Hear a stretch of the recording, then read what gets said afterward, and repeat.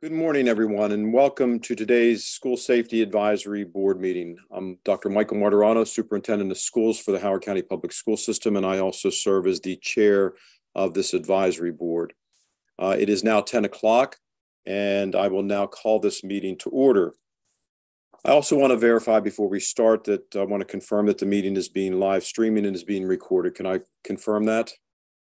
Yes, we are live streaming and recording. Thank you very much.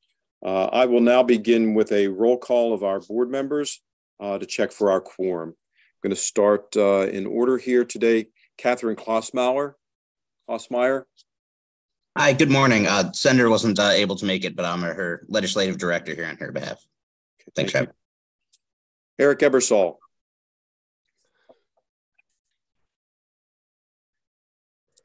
Karen Bailey.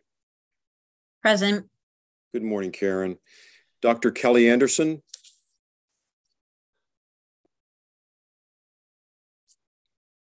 Pamela Gaddy. I am here. Good morning, Pamela. Good morning. Laurel Moody. Good morning. I'm here. Good morning, Laurel. Claire Cabral.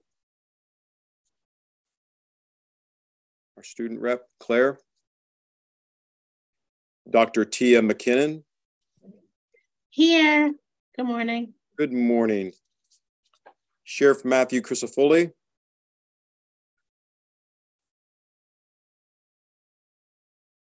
Chief Paul Kiefer. Good morning, I'm here. Good morning, Chief. Dave Engel. Detective Lawrence E. Smith.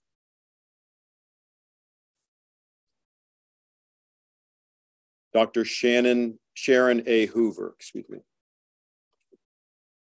Dr. Hoover. Megan Berger. Good morning. I'm here on behalf of Megan Berger. Okay, thank you. Scott Tiffin.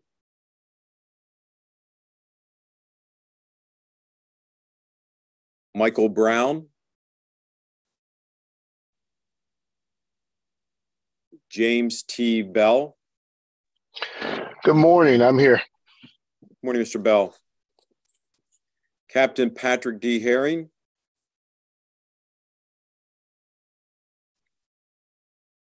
Thomas E. Albin. I'm present, thank you. Good morning, sir. Good morning. Lee Nadane Oppenheim. And just for the purposes of our role, we do have 3 vacant positions. With this notation of our roll call, I need to make certain that we have a quorum. So I want to welcome Mr. Dunklo. Please confirm that we have a quorum, sir. By my count, I think including you, did we have 10 members present? I believe so. That's what my count is. Kate, can you verify? Yeah, that's my count as well. And did you say you had 3 vacancies? So 24 is down to 21. So that would put us at 10 out of 21, which is just shy of a quorum. I mean, we can do informational items. You just wouldn't be able to take any votes until others jump on. Okay. Yeah, I knew it was close there with that number. So let's just be cognizant of that. So I'm going to continue with our business. The last, and Mr. Dunklo, please advise me of anything that I get close to that. I don't believe there are any action items regarding this. So let's continue. The last meeting of the advisory board was in December. The December meeting was recorded, and that recording is available on the MCSS website. As such, there are no meeting minutes to be approved. So at this moment, want to make certain that we had reviewed our agenda and want to see if there are any additions to today's agenda.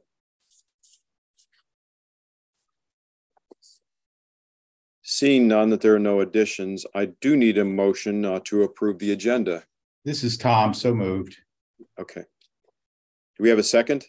Chief Kiefer, I'll second. We have a motion and a second. Any discussion? All those in favor say aye. Aye. Aye. Aye. Aye. Thank you. Any opposed or any abstentions?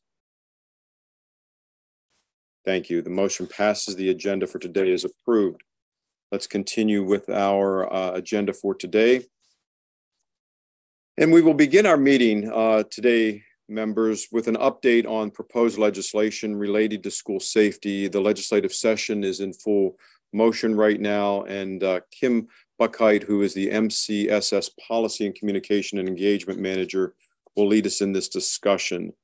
So let's, Kim, if you would, welcome and thank you for providing this overview today.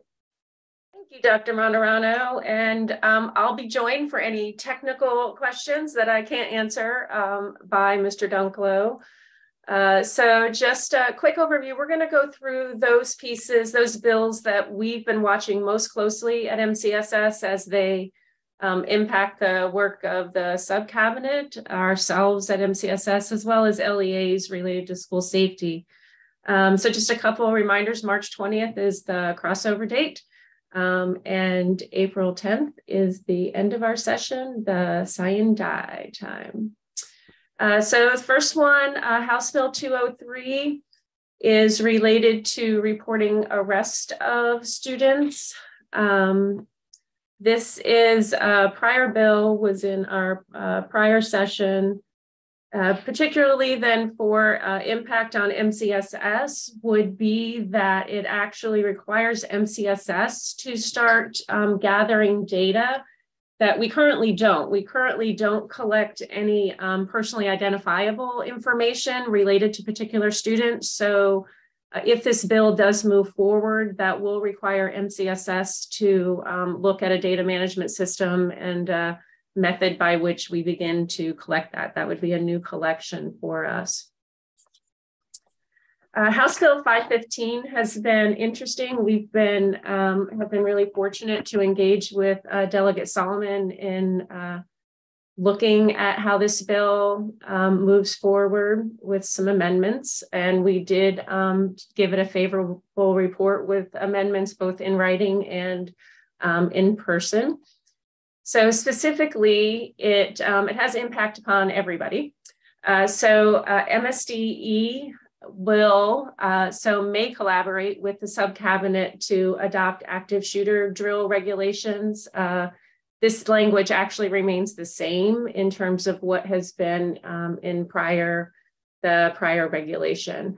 What's most kind of significant for us to talk about is MCSS will be tasked with collecting survey data from LEAs, and I'll speak to kind of what that looks like below for the LEA. Using the data that we gather, we would then be partnering with a third party to provide that data for a third party to really look at the impact upon active shooter drill scenarios upon students, staff, and parents. So what impact those activities have upon those individuals. And then also what is new within this bill is that we would be collaborating with MSDE to develop some model content for safe gun storage. And that would really look like developing model content that is then pushed out to LEAs for them to be able to distribute to individuals, to their constituents annually.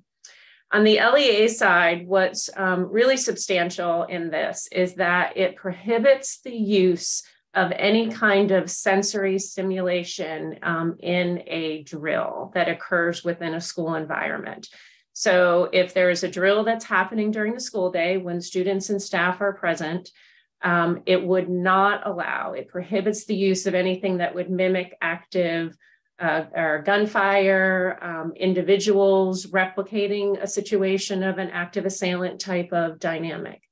It doesn't preclude law enforcement agencies from doing those things outside of the typical school day. So it doesn't on a Saturday when students and staff aren't present, or during the summer when students and staff aren't present, doesn't mean that law enforcement can't be doing drills and using some active or some simulated type of things. But when students and staff are present, it would prohibit the use of any simulations. It also requires notification to parents before and after drills. So this would also be new. As a matter of practice, some LEAs and schools may be doing this, but it would require schools and systems to notify parents, students, and staff in advance of drills. And then it also requires the collection of data. So following drills, following an active assailant type of situation, drill, that staff would be prompted, students would be prompted to complete some type of survey information that then MCSS would collect and forward to this third party. So really looking at what is the impact of these upon individuals, as well as kind of the effectiveness of these drills. So there's definitely a number of things in 515 that we're watching. And 515 actually has been given a favorable report by the House committee, so should be moving forward to the Senate. The next one is Senate Bill 799. This is the cyber safety guide. So is requiring MCSS to collaborate with a host of state agency partners to jointly develop a cyber safety guide. And its specific would include guidance on safe internet, social media, technology usage for students, parents, and staff. And the intention is that that would be made available to folks for the 24-25 school year. So a little bit of a time allowed in there for that to happen. 811, so Senate Bill 811 may look familiar. Delegate Washington used to, actually Senator Washington used to be Delegate Washington, has proposed elements of this in the past in the House. It adds some additional elements to it. So Senate Bill 811 specifically is would require MCSS to make updates to the school law portion of our SRO training. On the LEA side, there's some interesting elements. This piece of legislation has historically in the past looked at reducing the disproportionality ratio, discipline disproportionality to 2.0 for those that are familiar with that initiative. It also requires that SROs are not involved in discipline-related interactions at the school, within a school environment. And what is new, though, within this, this particular iteration from Senator Washington is this kind of last section here. So it very specifically defines this thing called a behavior health and safety plan. And the requirement is that any school that has a SRO assigned to it or a school security employee employed at the school must have a behavior health and safety plan on record. And so even before an SRO, SSE would be assigned, this safety plan must be developed. Within 811, it very specifically defines the requirements of what must be included inside of this safety plan. So 811's hearing is on the 14th of this month. So we'll just keep an eye on where that goes. House Bill 738. Is so again a hearing coming up, but it's looking at increasing grant funds for the SRO adequate law enforcement coverage, basically doubling funds. So going from 10 million to 20 million is what this bill looks at. So definitely would impact the amount of money available to all LEAs, as well as money that MCSS is looking at distributing and assisting with. Senate Bill 677 is also another interesting bill. The hearing for that occurred last week. It is looking at installing a panic system in all schools across the state. So a panic button system that would be directly connected to all 911 boards. So a very large lift. It would primarily, MCSS is identified as the agency that would be both procuring and training and doing all that needs to happen to put this into place and make it happen. It requires LEAs to share floor plans, emergency plans, and geolocation addresses.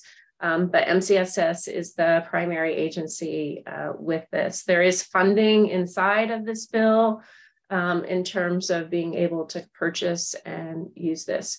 We did write we did submit a written response that was favorable with amendments, was really our recommendation. Currently, the timeline on this is that literally all of these systems happen by the beginning of the new school year.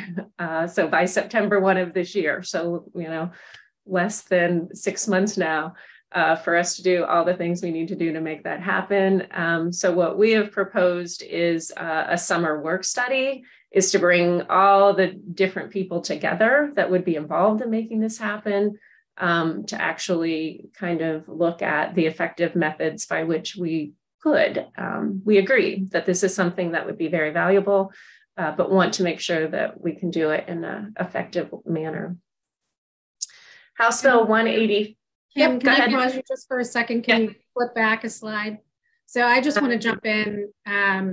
So we worked very closely with the Department of Emergency Management, which is where the 911 board sits. We also had conversations with subcommittees at MACO on this, and we were all in alignment with what our recommendation to the sponsor of the bill is, and that would be this summer study that Kim was speaking to. So really aggressive timing, really unreasonable timing. It probably also is important for this group to understand that there are several of our school systems that actually already have panic button systems in place. The way the bill is drafted, our estimation is that there's probably only 2 vendors that meet the requirements of this bill, and neither of them are ones being used currently in school systems that we're aware of for this feature. So a lot of concerns, a lot of challenges on implementation, getting them within each of the 911 centers. So just definitely something for anyone in the public school system realm or emergency response realm to just be aware of, that this is on deck. Just so you all know, we believe that a summer study would be actually a good idea. We're willing to lead it, but the implementation as it's written would be incredibly problematic for everyone. Thanks, Kate. And Mr. Chair, I just want to let you know that it looks like we have reached a quorum. We had another member jump on. So we have 11 of the 21 members serving. Thank you, Mr. Dunklow. Appreciate that. All right, House Bill 185 has actually also crossed over already. This prohibits the use of corporal punishment in all non-public, private, and child care centers. So we did not do a written support of this in the first hearing, but we are planning in this second hearing to do a written response saying that we are in support of prohibiting the use of corporal punishment. Senate Bill 938 is related to funding, also creates kind of the opportunity for funding to be used to expand the use of the types of things that funding can be used for. So aligns with the previous piece of legislation with the doubling of the amount of money, the appropriation that would go for our school safety initiatives, but adds the use of resolving disputes. So looking at mediation types of services to be something that money can be allocated to be used for as well. It also allows, so I'll also ask Kate to jump in on this one a little bit, it adds the requirement for MCSS to be coordinating with MSD and IEC to review the state of physical security every 2 years and promulgate guidelines. So Kate, if you could maybe clarify for everybody, like what the current practice is related to that. I know you understand that a little better than I right now.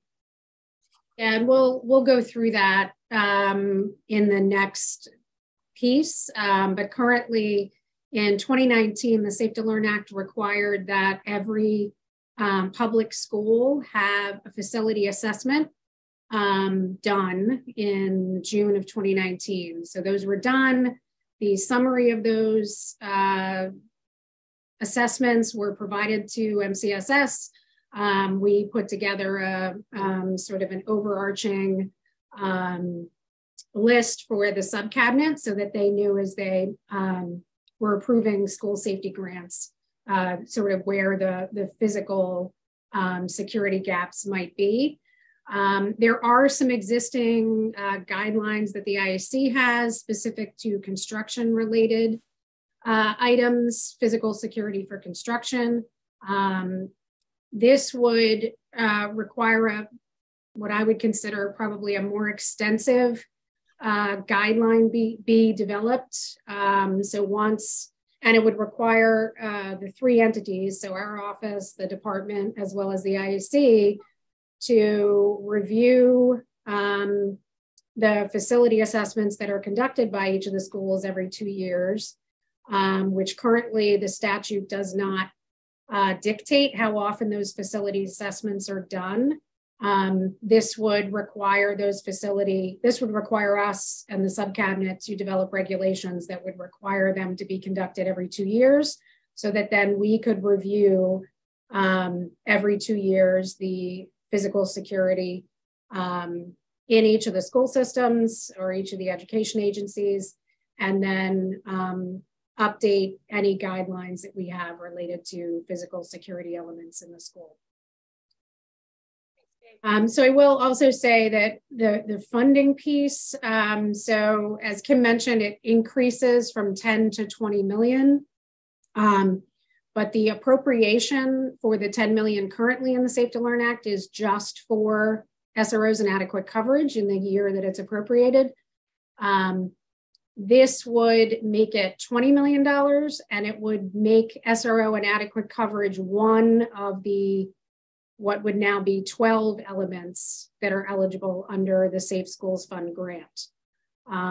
So it would mean an increase to 20 million. It would mean the 10 categories that are currently allowed, that the funds are currently allowed to be used for, or SROs and adequate coverage, or the mediation piece. Yeah, so so it's one we're really watching closely. And again, we're fortunate to be able to have some interactions with Senator Hester early on, but it currently is still in the first reading in the Senate Rules Committee. So we've just been watching to see how that may move. House Bill 849 actually was one that we wrote a letter of opposition for.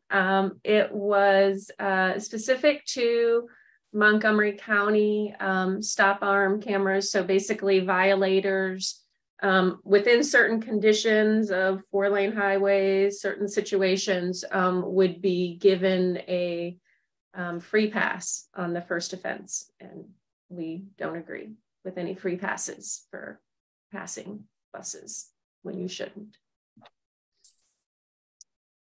Senate Bill 340, House Bill 745 is one that really kind of directly connects to one of our work groups we'll be talking about in this next hour, but it is related to the threats and swatting, so false statements, this Anti-Swatting Act of 2023.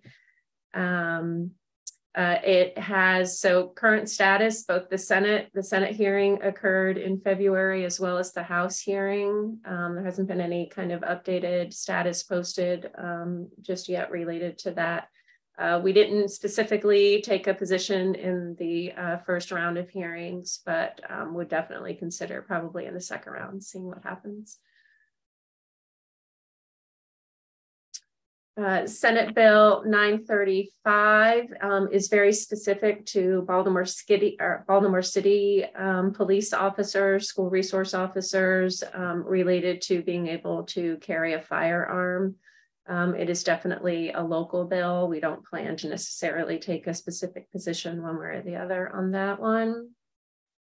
And actually the last one, I'm going to let Mr. Dunklo weigh in on. This is one that my school administrator brain has a hard time wrapping itself around. So I'm going to pass it off to Mr. Dunklo. Sure. So the sense I get from this bill is that there's a current prohibition on willful disturbance or willfully preventing the orderly conduct of activities within your elementary, secondary, and higher ed schools. This exempts from the penalties in that section students who are currently attending those schools or students who are attending another school but are participating at an extracurricular or sporting event at the school where the offense occurs. And so the sense I get is that the goal would be to move this out of what would be criminal penalties to sort of more of a school discipline focus. Those are the specific bills that we've been watching closely and responding to. Are there others potentially that folks would like some feedback from any of us, particularly Mr. Dunklo is with us also? Kim, this is Tom Albin, and not really an additional bill, but I would just ask, first of all, I appreciate all that the center does for non-public schools.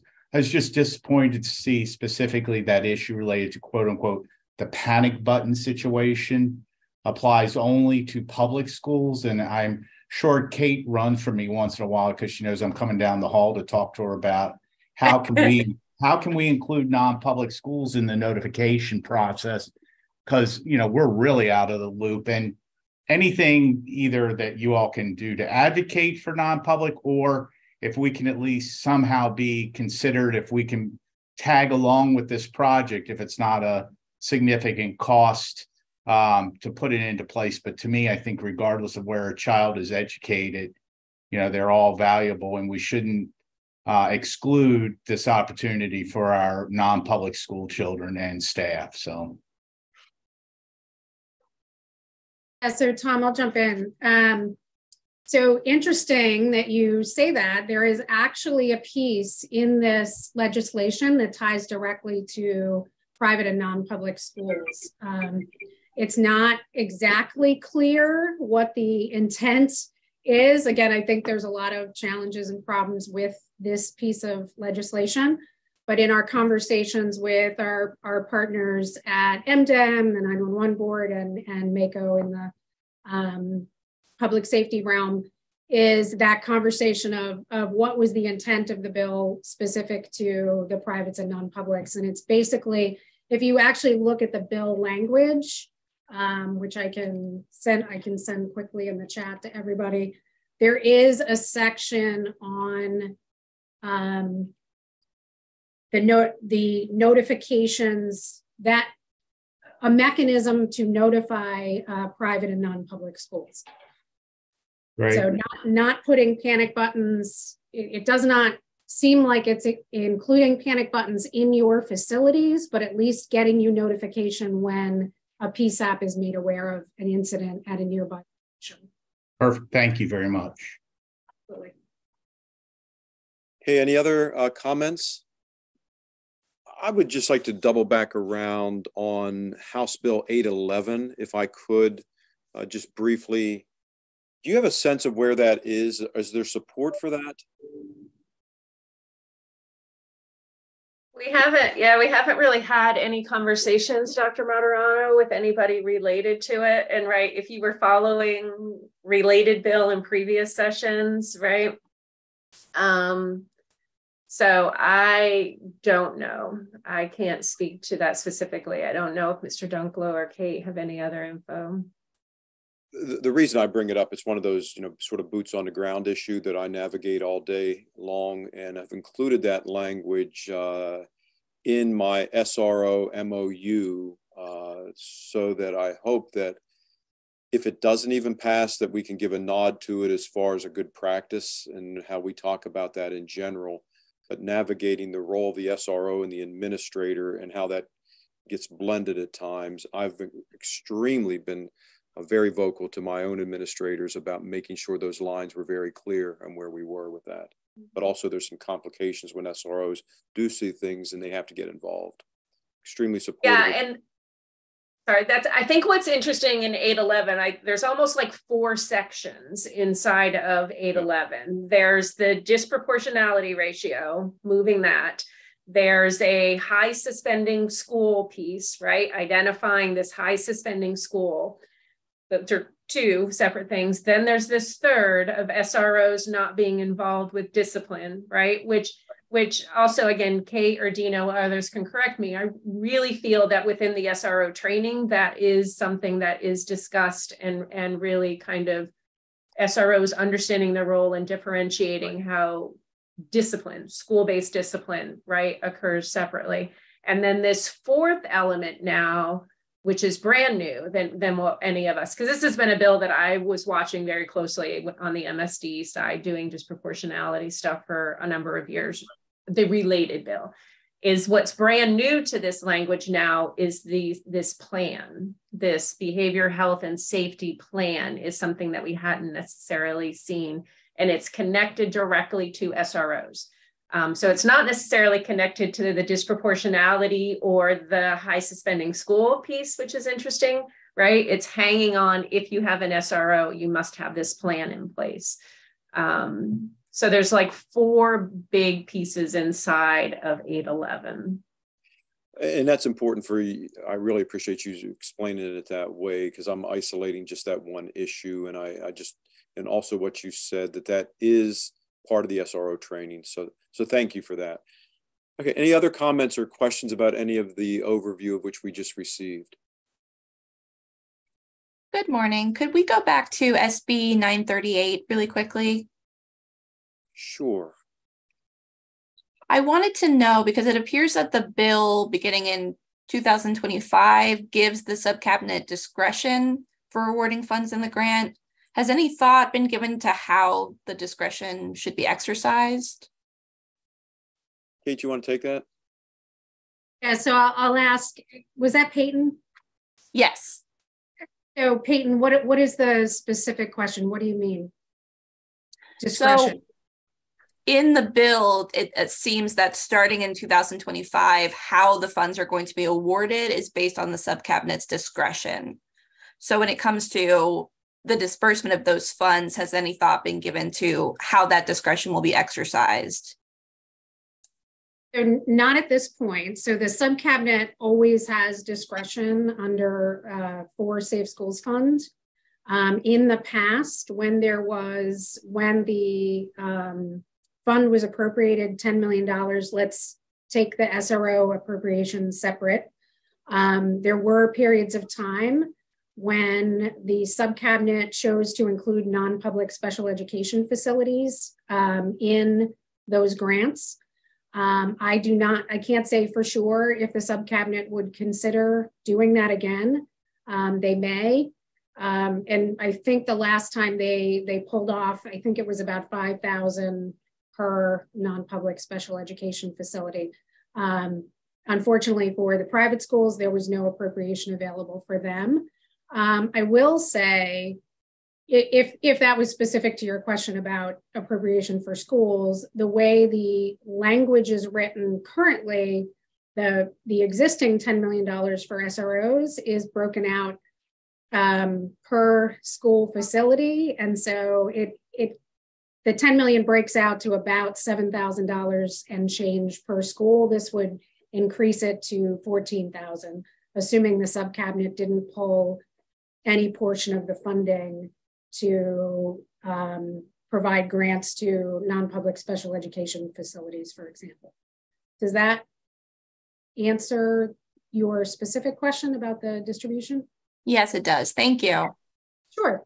I will say we didn't bring it up here because nothing is set in stone until the budget bills pass.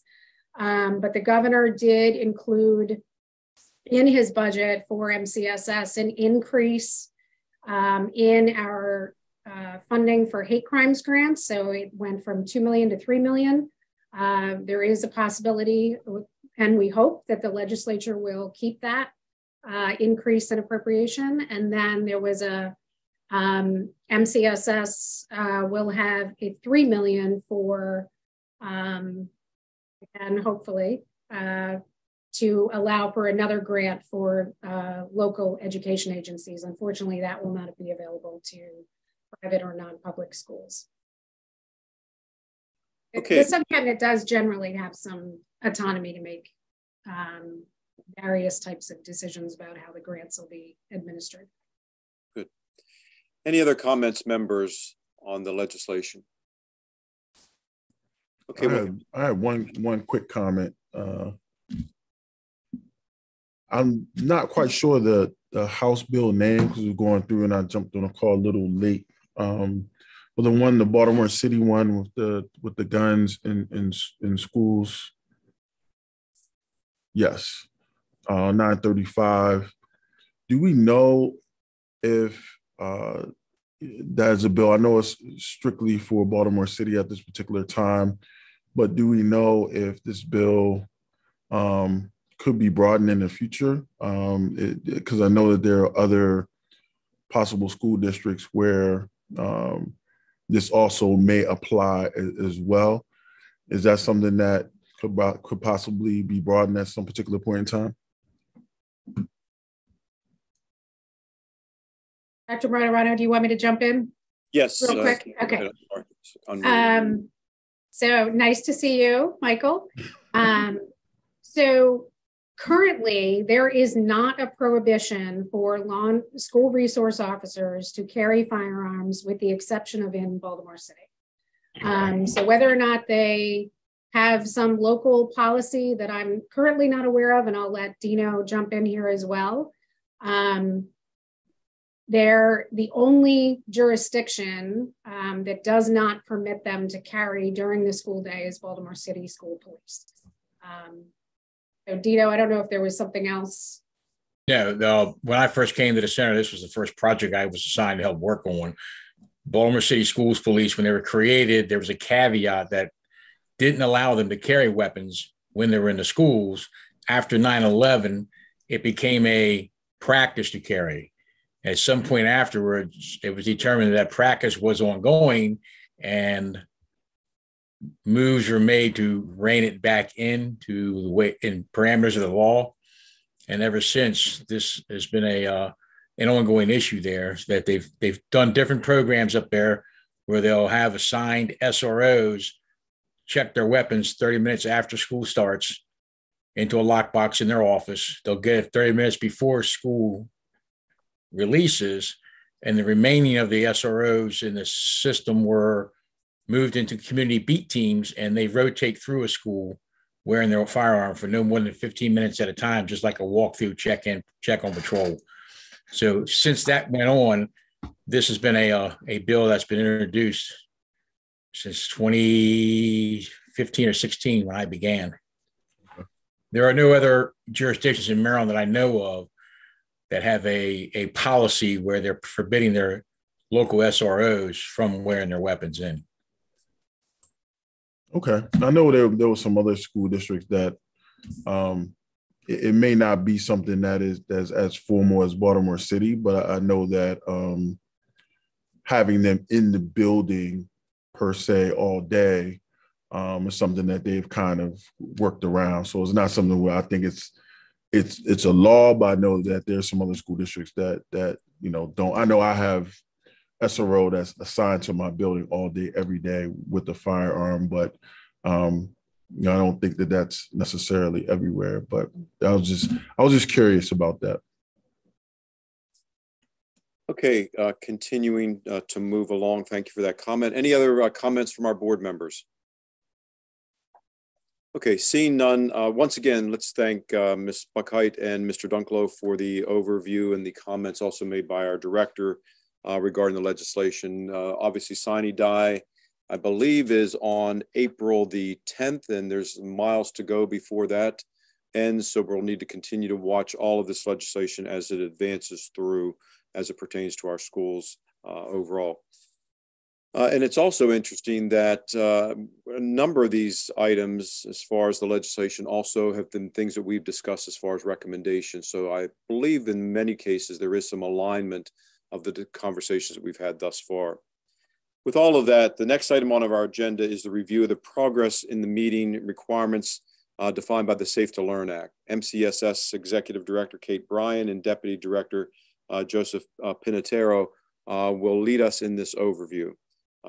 Director Bryan, please begin the conversation for that. Thank you. Sure, thank you. So everyone received, and I think one of the team has put the link to the document.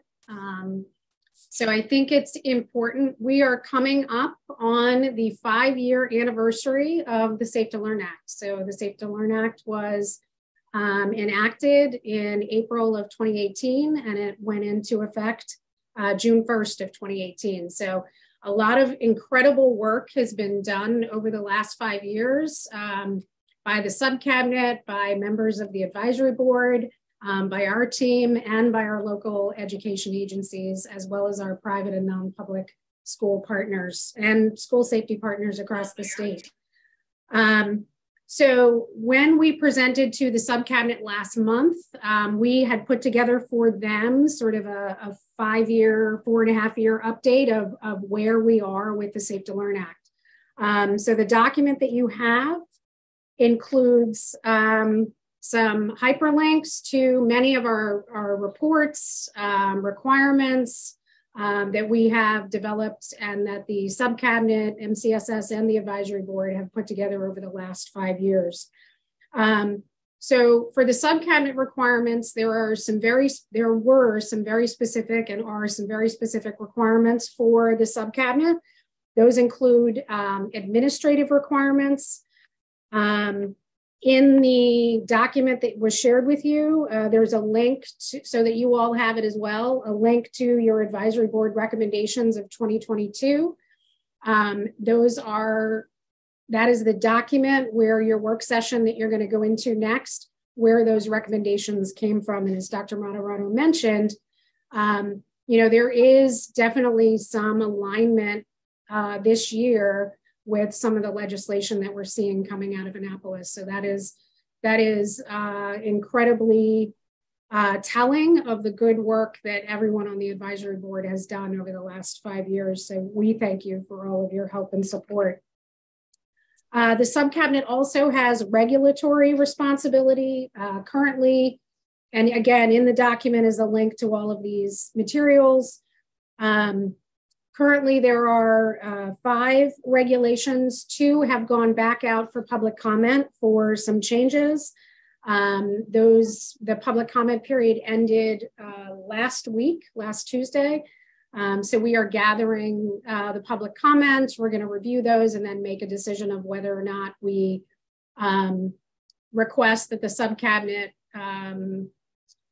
publish the draft or the changed regulations as written, or if we make some additional comments or changes and send them out for public comment.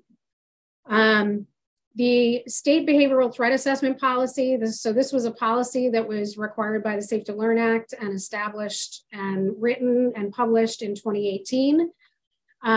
Over the course of the last year and a half, another work group has been working on an implementation guide, which has been finalized, and we are going to be publishing that in the coming weeks.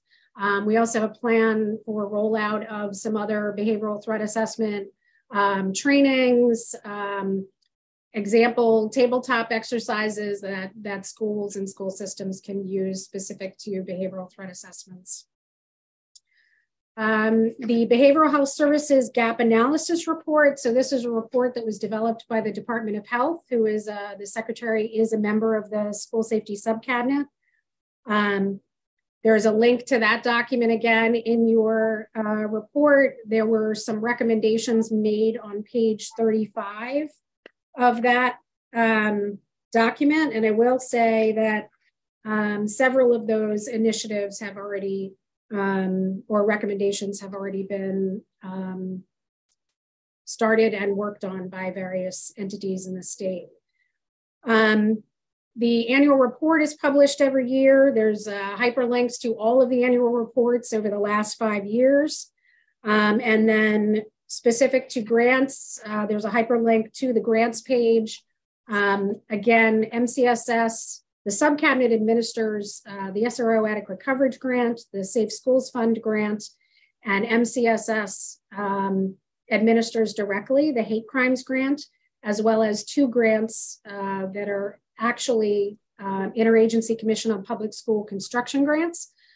So we have 1 grant for local education agencies and 1 grant for private and non-public schools for safety and security improvements.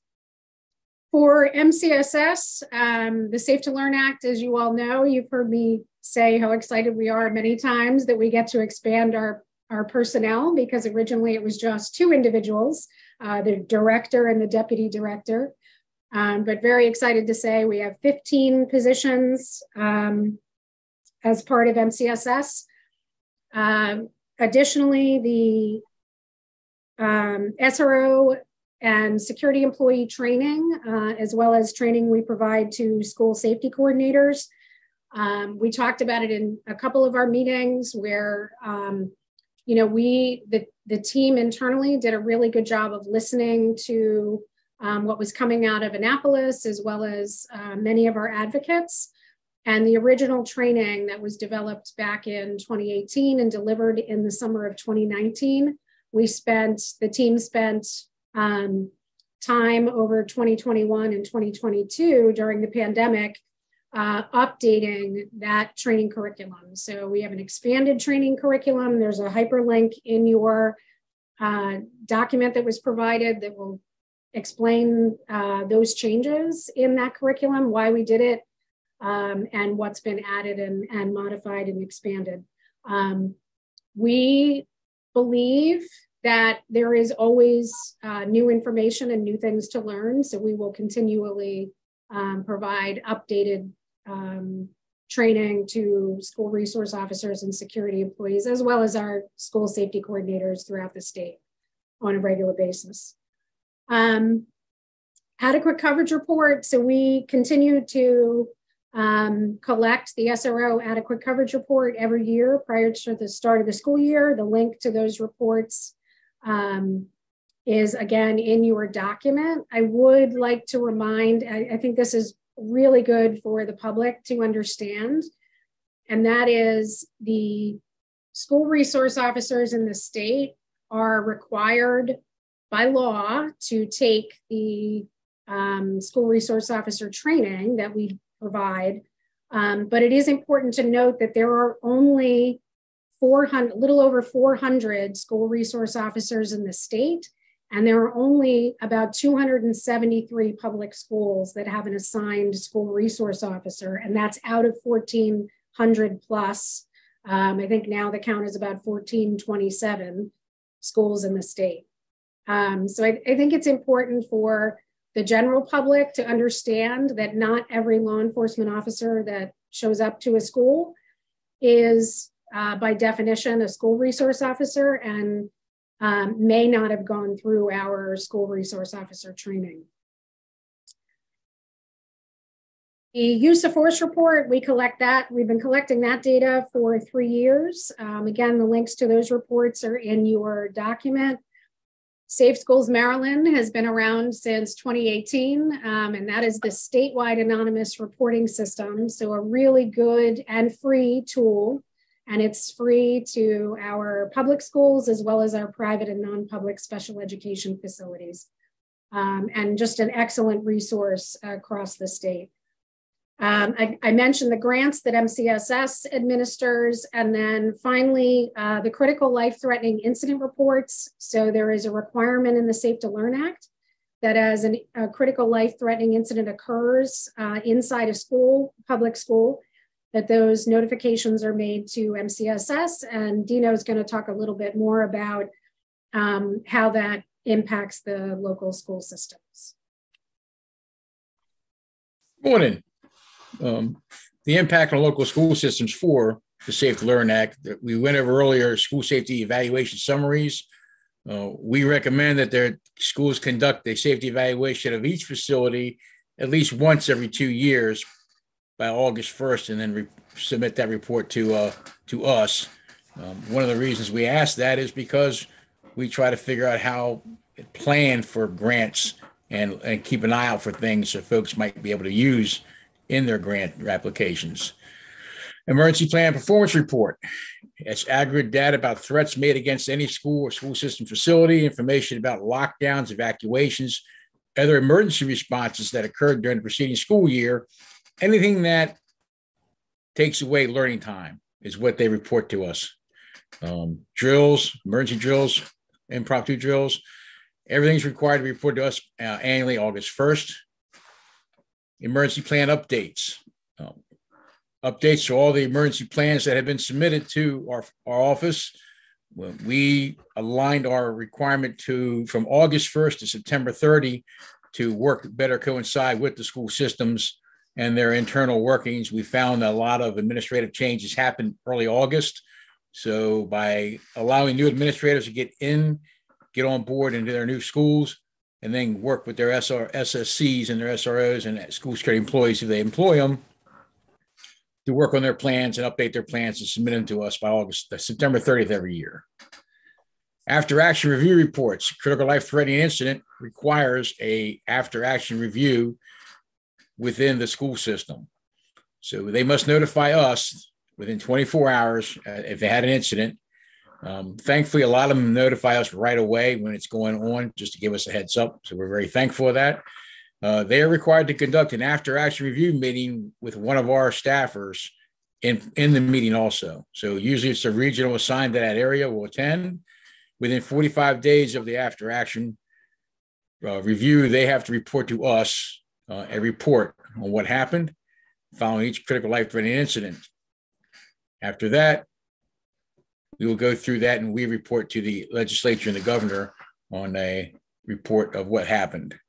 Use of force requires a report of incident use of force on a student by a school security employee or a school resource officer. That again is reported to us on before August 1st for the preceding school year, and that data is submitted to the Governor and General Assembly as an independent report. School resource officer adequate coverage report. It includes the public schools that have an LEA, that have an assigned school resource officer or an adequate coverage, enforcement coverage.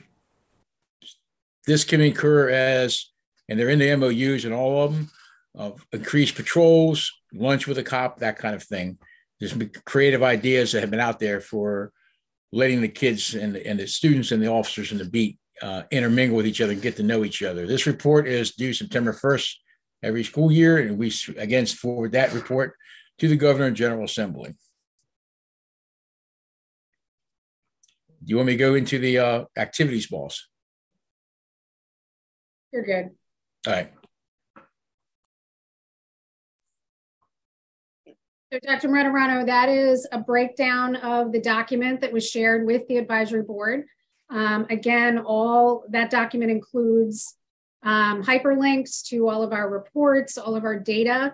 And I think it's a really good sort of one-page or multi-page way for individuals to sort of see the progress that's happened over the last 5 years with the enactment of the Safe to Learn Act. So really, again, really great work by the School Safety Subcabinet, the Subcabinet's Advisory Board, the MCSS team, all of our law enforcement and public safety partners throughout the state, as well as all of our local education agencies and private and non-public special education facilities. So just really fantastic, a lot of work, a lot of deadlines in a very short period of time. But everybody has done a really fantastic job of pulling together and working toward really the same goal, which is to keep our education environments, our educational institutions safe for our students and the staff. So, Excellent, excellent work to both of you and to the entire staff at MCSS. I really appreciate it. A couple comments. I'm just reflecting. Hard to believe that you started off your comments by saying this is the 5th year anniversary of the Safe to Learn Act. My notes take me back to just a brief period of time, it seems like, when I was giving feedback on the initial act in 2018. That's hard to believe 5 years have passed already. And I'm really happy to hear that you now have scaffold supports for the overall staff that you have. 15 positions, you said, is that correct? Yes, that's correct. That's absolutely excellent. And just one more thing for public relations. I mean, it's an incredible amount of information that you have shared and all the hyperlinks. Can the community at large, members of our state, find that on the website? Is all of that linked there for everyone if they wanted to? It is. So if you go to our website, it is on our legislation page, and it is linked at the bottom. Okay, very good. So thank you. Members, are there any questions or comments for the MCSS team? Okay, once again, thank you very much, Ms. Bryan and Mr. Pignatiero, for your wonderful presentation. And there's lots for us to read if we want to follow those hyperlinks. And again, I would like to remind the board to visit the website on occasion, information about registering for the Summer School Safety Conference, which I'm seeing lots of information coming out on a variety of emails on that. And a student art contest can be found there as well. And I also understand that the emergency preparation tabletop exercises are being utilized at an increasing level across the state. So thanks for all the information. All right, board members, as we continue with our meeting, are there any updates from the board on important projects or discussions or items or new resources that you would like to share with the group at this time? If so, raise your hand so I can see you and call on you. Any comments from members? Okay, it's a Monday morning and we're quiet. I understand that. And we will now prepare to close the open session of our meeting and move into the work group portion. Board members, as you remember, you've been divided into 2 work groups that will be focusing on recommendation 3.1, which was behaviors of concerns, and recommendation 6.1, threats and swatting. I want to thank you for all of your continued commitment to the safety of our schools and our students. The next week, the board will receive copies of all work group notes for the purposes of allowing you the opportunity to be informed and provide feedback on recommendations made by each work group. Additionally, I will ask MCSS to ensure that all work group meeting materials are made available online to the public as well. So that brings us to our closing items in our next meeting. The next advisory board meeting will occur virtually, once again, virtually on April 3rd, 2023. Mark your calendar. And the next subcabinet meeting will be held in person on May 8th, 2023. We're now to the portion of our meeting where we're going to adjourn. Do I have a motion for adjournment? So moved. This is Tom. Thank you, Tom. Do I have a second? Second. This is Michael. Thank you, Michael. I appreciate it. All those in favor, say aye. Aye. Aye. Aye. All right. Thank you, board members. You will now be sent directly to your work groups for our digital meeting. Thank you very much. And thank you for the MCSS staff for all that you do. I appreciate it. We are going to record for everyone to be aware.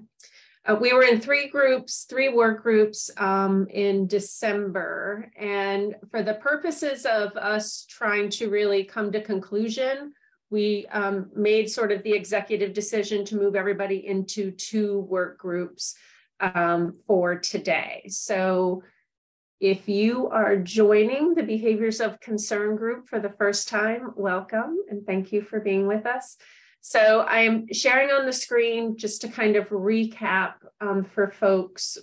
We had a very robust conversation in our December meeting. And the outcome of that was that the group really felt it was important for us to make some changes to the recommendation statement because folks were feeling that the prior one was potentially allowing the opportunity for folks to embedded inside of it was potentially behavior threat assessment type of language and work. And that was not the intention of the work group. So we had added what you see in purple so that it would read, develop or expand information materials and training to educate stakeholders, including students, staff, parents, and communities, on how to promote social behavior, pro-social behaviors and decrease maladaptive behaviors. These resources should incorporate student voice. So we had added Claire to our group, and I'm not sure if Claire is with us today or not, but Claire Cabal from our student focus group can participate, join us if she is here. So just to recap that. So our goal today is to actually come to conclusion, to wrap this up a little bit. So I have kind of some guiding questions to help with that. The first of which is to ask everybody to maybe narrow the scope. So one of the narrowing of scope that I would prompt the group to respond to is to define the target audience right now for communications. So as we look at that, who do we think, if we were to prioritize audiences, what makes sense as, so MCSS staff to develop a informational bulletin of some sort, materials or training for who, okay? In order to look at promoting pro-social behaviors and decreasing maladaptive behaviors. Who would be our maybe top 2 target audiences?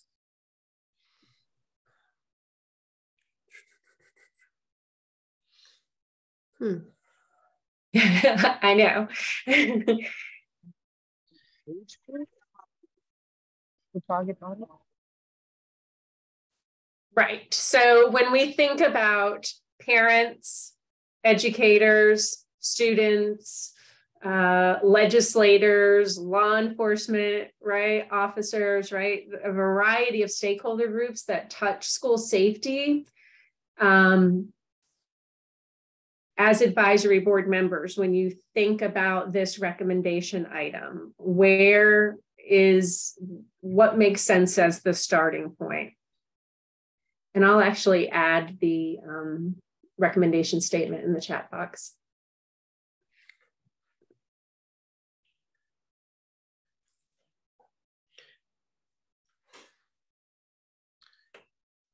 So Kim, this is Laurel. I may be off base here, but I sort of believe, surely students are the focus, but I also believe that school staff and parents are probably observing these behaviors, these concerning behaviors as well, not only, during the school day. So I guess that's why I'm a little bit torn if we have to identify 2. I mean, definitely with students being the priority, but I still think parents and teachers and school staff are in that top tier.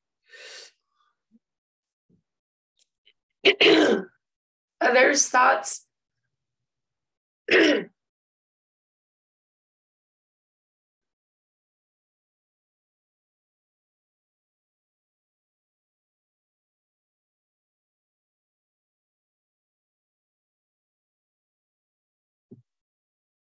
Okay, so Laurel's kind of recommending parents and educators, our school staff, as a target audience for, again, information materials, trainings related to educating them on how to promote pro-social behaviors and decrease maladaptive behaviors.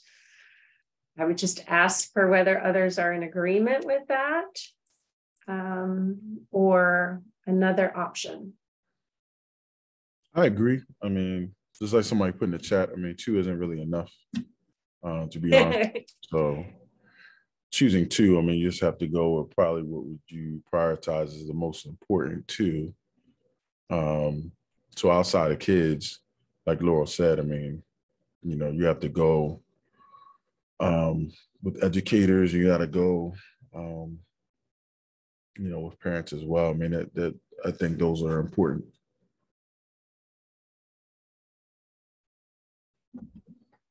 Yeah, and really, I mean, the reason why we're asking to try to narrow, because this is so huge, right? That we need a starting point in terms of developing information, right? That potentially then can be used to, right, spin off and add other audiences. Yeah, we need a starting point. We as MCSS staff need to know where to begin.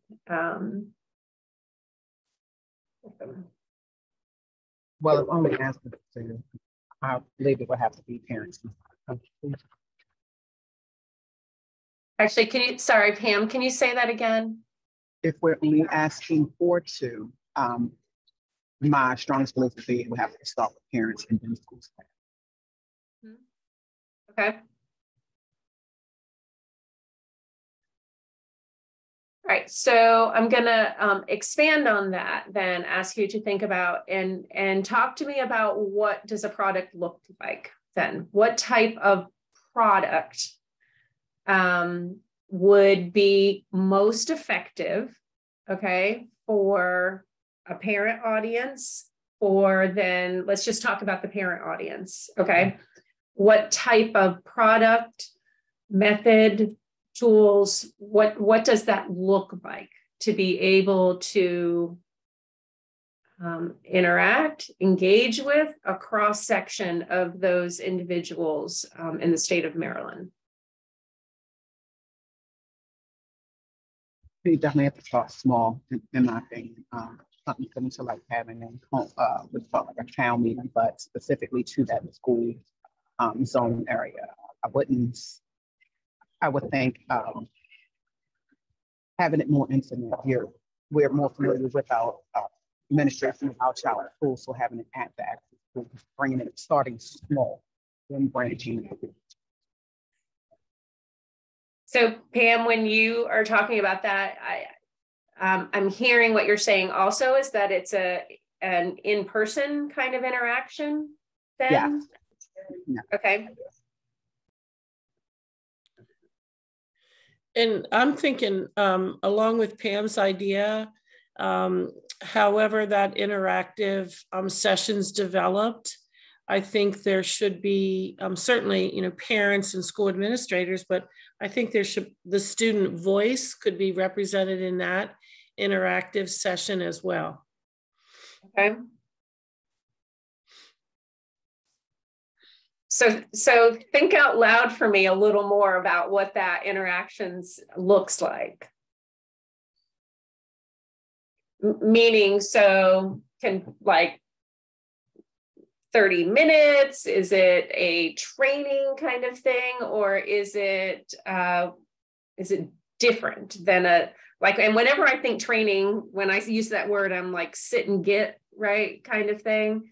Or is there another method of maybe in person that may be more effective than a sit and get 20 PowerPoint slides?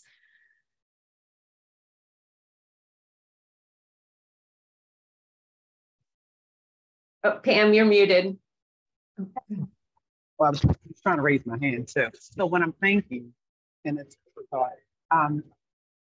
thinking about, well, also if you, so again, if we want to incorporate the students, I think we focus more too. So we come out of the state, identify with some of the, we're talking about behavior concerns.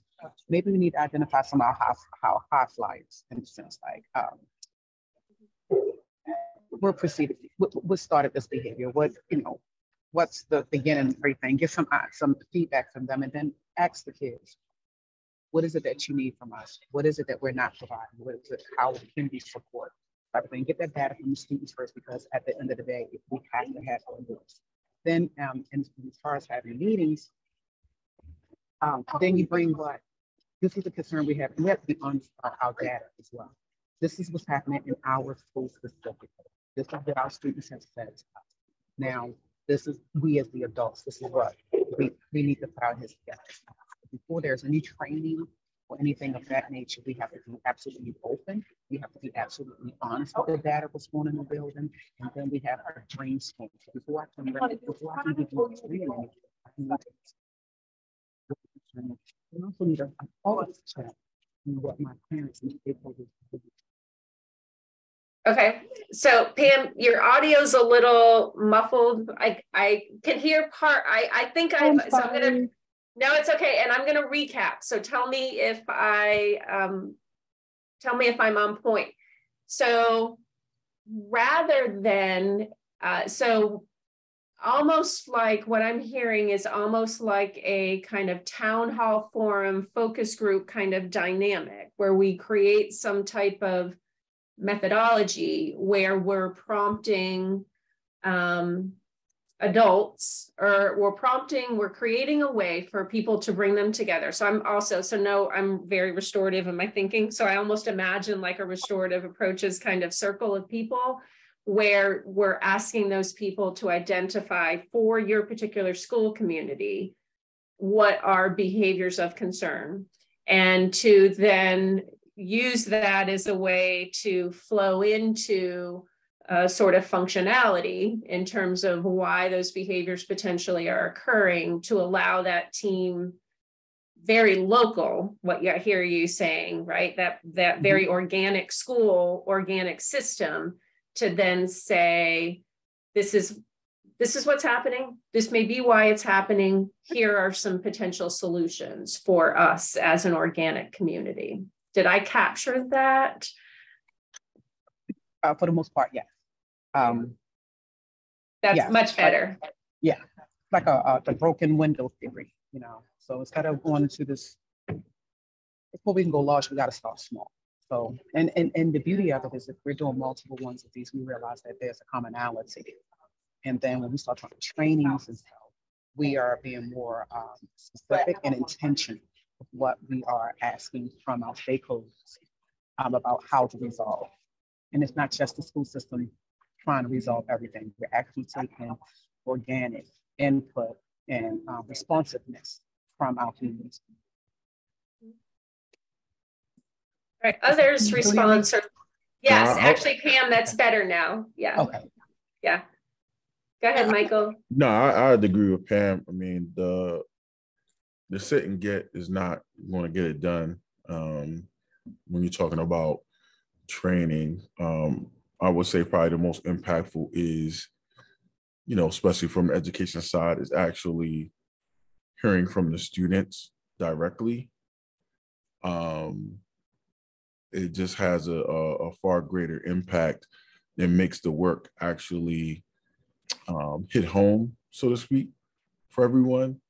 And I think hearing from them and gathering that data and then attacking it from the professional development side, the trainings at that particular point, you know, take on a whole different meaning once you go forward with some of those things, because, you know, depending on the kids and those type of things, I mean, it's really, really powerful to hear from them on, you know, some of the things that, you know, they're going through or have gone through. You know, I've done it myself at my school. It's different, you know, and and educators can't ignore when kids, you know, talk about these things. Like, it's nothing that you can do but really take that in. So it just makes the work relevant and real. Michael, Laura, yeah. I also like what Pam mentioned about sharing data. You know, for parents that think it's not an issue in their school or their school community, I think we get folks' attention that this is important when we can share real data about what's occurring in our school communities. And not just necessarily the individual school. I'm thinking about maybe some of the feeder schools, you know, if there was a clustering of that. You know, you've got a lot of, you know, elementary school parents or maybe even middle school parents that don't have any idea what's going on at the high school, but yet their kids are going to be attending those schools. and it gives parents an opportunity to start the conversation or continue the conversation with their kids long before they get to the high school setting. Okay, this is great. I love where you're going with this. So I'm going to ask like Tia and Peyton in particular also to weigh in here. So this takes courage, what you're talking about, and I've done it, right, as a building administrator, and I'm sure Michael can also share.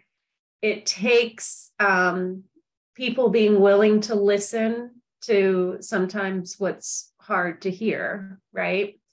So like, help me think about the way in which MCSS advances that, right? Advances this, how do we encourage people to hear that? You know what I mean?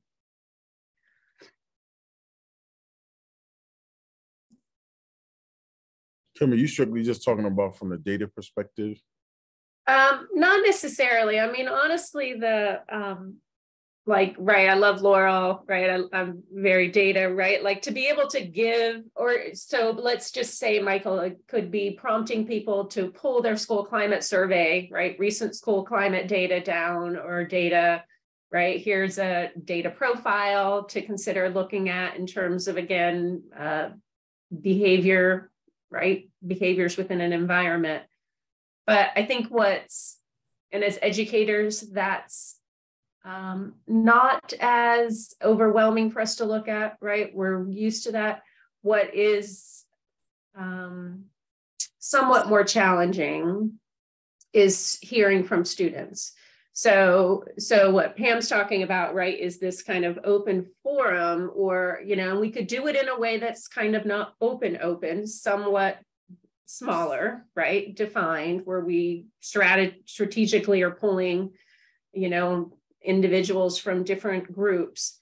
But when you put those people together and you start asking the tough questions and wanting people to be honest about responding to those, right, that's the courage, right? So as a building administrator sitting in that circle, or a system leader, and hearing kids share their authentic story, right, is harder for some folks to really do. Go ahead, Tia. And then if we take on that approach, the inclination of human beings will be to respond with, respond with emotion.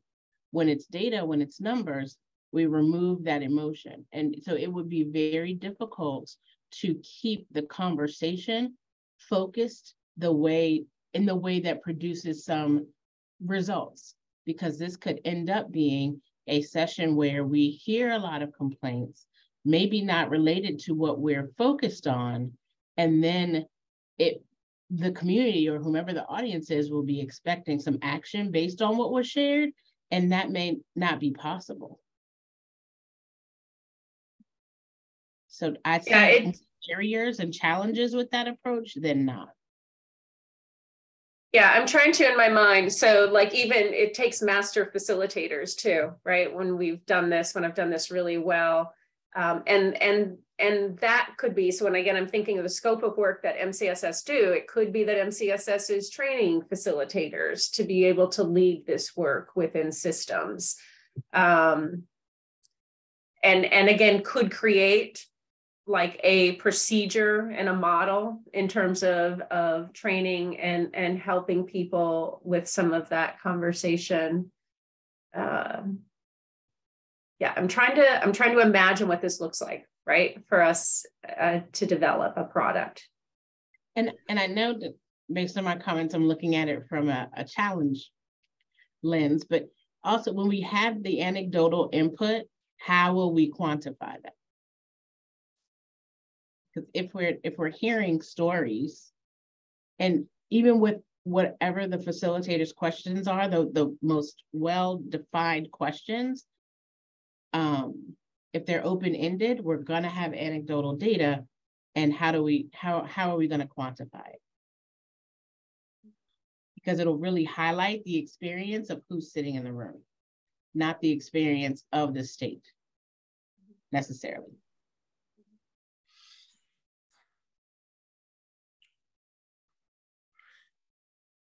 It's Laurel again. Pam, help me with this, because are you still with Baltimore County Schools? Okay, so it's been a number of years since I've worked in Baltimore County and been a Baltimore County parent, but we used to have a student handbook. And every year that handbook goes home to every parent, right? Parents supposed to sign it, the student's supposed to sign it.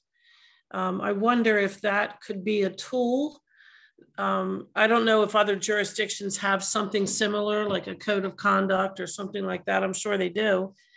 I'm wondering. Everyone does, Laurel. Yeah. I figured that. So I'm wondering if that could be a tool to look at, to see what areas in the individual jurisdiction student handbook could be enhanced. You know, whether it's resources or more language or whatever, since it's my understanding that that's always been, that's been a requirement. I don't know how many parents really look at it. They probably just sign it so their child gets that checked off at school. But if we could use, you know, those resources, maybe have a keen eye looking at them to see how we could expand that either into a more interactive resource, just as a thought,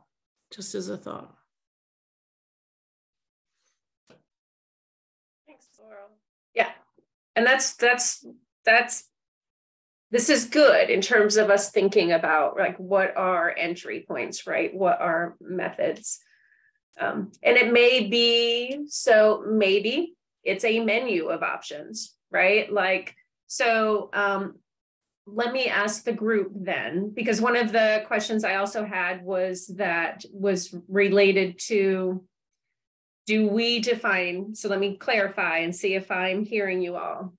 One of the questions could be, do we define what these pro-social behaviors are and what the maladaptive behaviors are? What I'm hearing, so tell me if you're in agreement, is that we're creating a method by which the organic, right, the school and the system are defining those for themselves, rather than MCSS advisory board kind of defining some of those. Go ahead, Pam. No, we wouldn't be able to define it for ourselves, unfortunately, because then we'll have way too many terms, and not everything necessarily will apply to each situation. It will have to come down one central definition, examples per se, but we have to have some guidance for that piece, that we will have to have someone else bring down a definition. Okay. So others with that, so let's just take pro-social behaviors. So in our recommendation statement, we have promote pro-social behaviors. What are pro-social behaviors? Do we need to define that as a definition?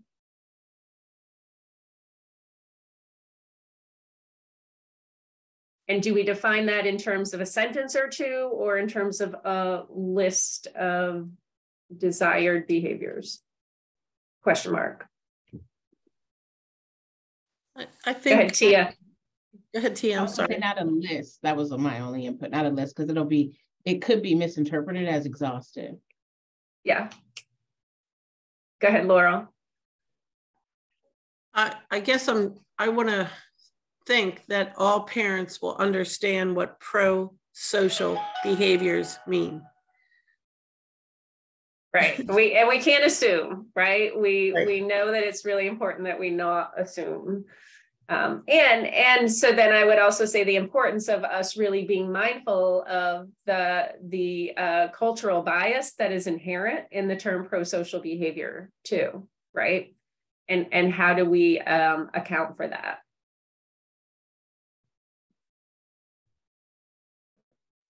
Yeah, I think it's hard not to have a list, although maybe there needs to be a qualifying statement that it's not an exclusive list.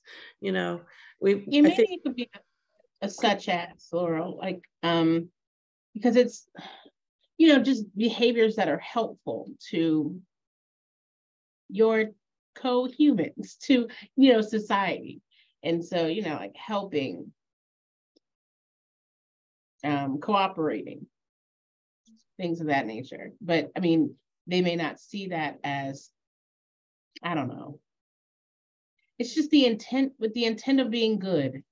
But then we have good, which could have some cultural implication. So we're in this circle. And I would also, though, so I would also prompt the folks, I think what can be a guardrail somewhat is learning, right? Like we're talking about pro-social behaviors that allow an individual to be a learner and allow other individuals within that community to also learn, right? Like, so creating a little bit of guardrail as we define that term with regard to school and learning. Yeah, so I think a little bit more of an expansive definition of pro-social behaviors is probably beneficial for some individuals within the context of the learning environment, for sure.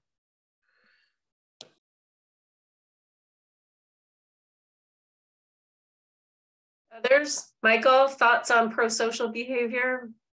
No, I mean, I agree originally what Pam was saying. I don't, you know, I think we have to have that defined. If you leave it up to, you know, everybody to do that, I mean, you'll have, that's just not a wise, this is not a wise decision with that will create a lot of confusion along the way. So, no, I believe if that's something that they're already coming to the table as far as the definition, you know, it kind of simplifies things across the board. Where things aren't as choppy, it's more concise. So,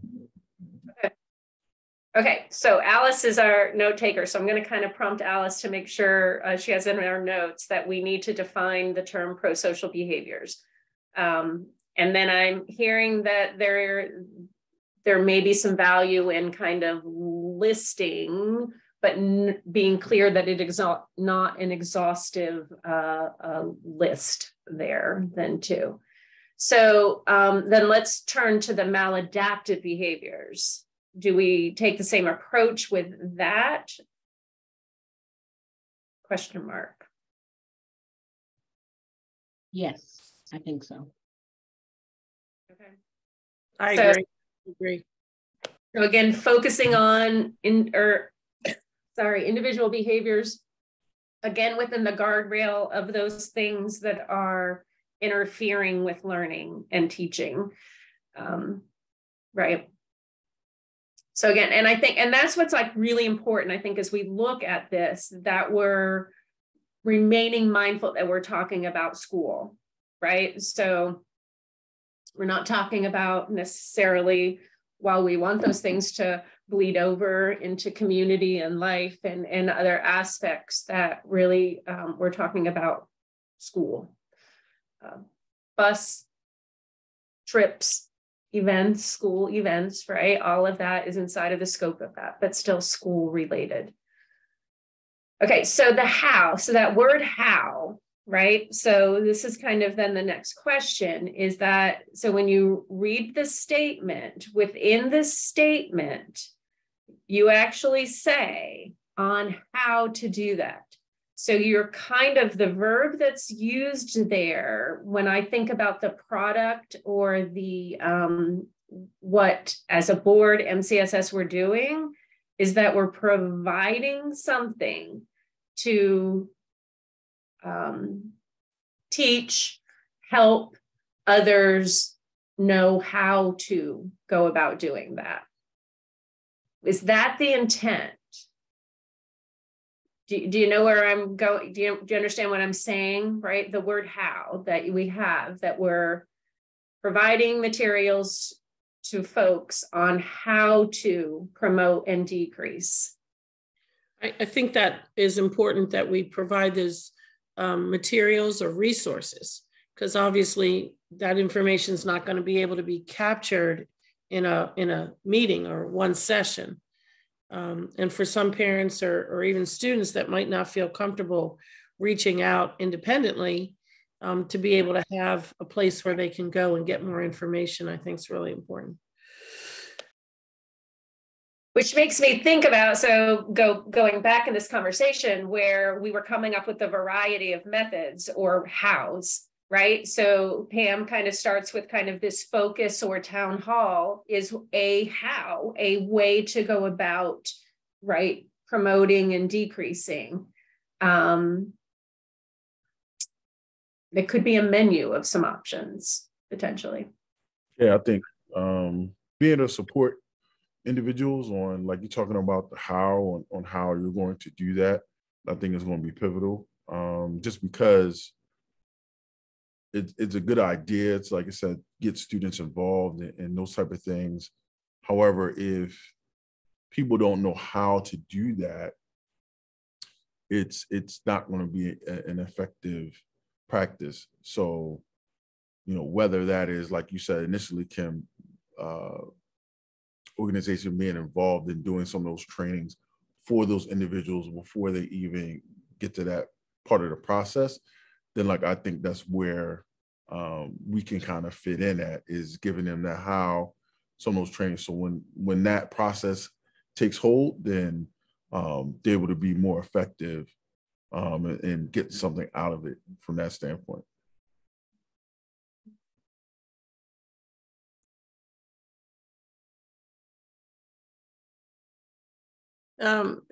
Kim, it's unfortunate that our student rep's not with us on this group today. I just think it's so important that we hear from, you know, our student reps as to what they see would be helpful.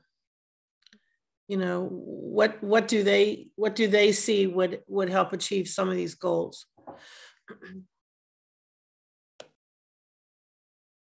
Yeah, and I can follow up with Claire also, right, as we sketch out, or as I sketch out some of this stuff that we're talking about. So let me so this like menu concept,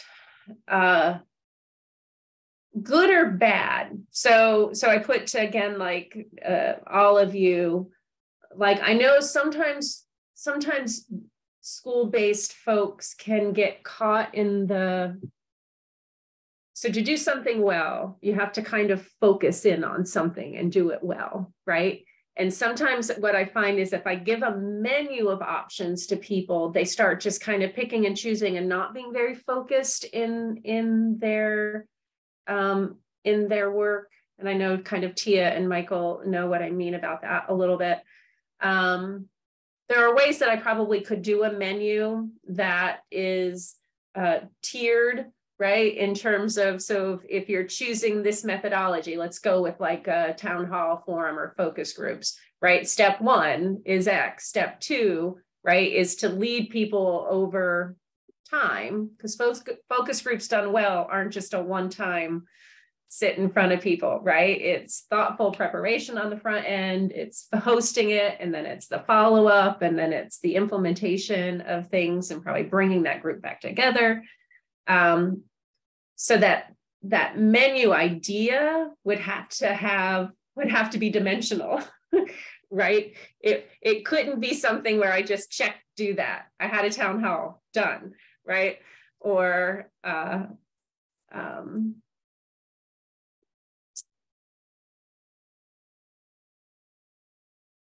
the other option is, that you kind of just build out a training series or a preferred. The other methodology that's super beneficial is like a train the trainer type of dynamic, right? Which is advantageous when we're doing stuff across the state, because you can kind of have experts within the different jurisdictions that can serve a role. I know, think about what has worked. So what is something that you've recently maybe engaged with that has been really beneficial to you as a practitioner from a methodology standpoint?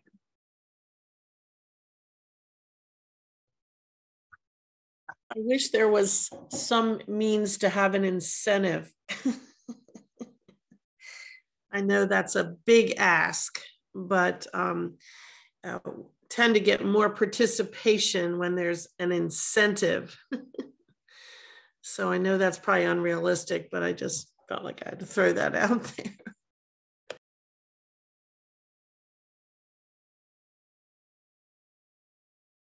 Pam, were you going to say something? I love the incentive idea, and I was just thinking of some. But I think another piece is, I think where, as a stakeholder, where I sometimes feel as though I'm not being truly valued as first meeting says I am, is when there's no follow-up. They got to come back first. Definitely has to have, and my suggestion is if we sat down March 6th with the initial meeting. March 6th is also when we tell you we're going to follow up with you as well. So that shows preparation and planning. So however we present it, has to be, again, has to be authentic, it has to be intentional for the buy in my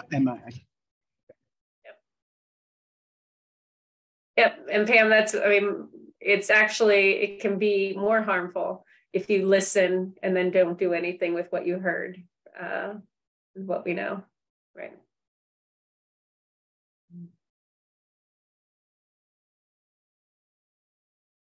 Are there some current initiatives out there happening, maybe that we piggyback on? It's another maybe way to think about this too.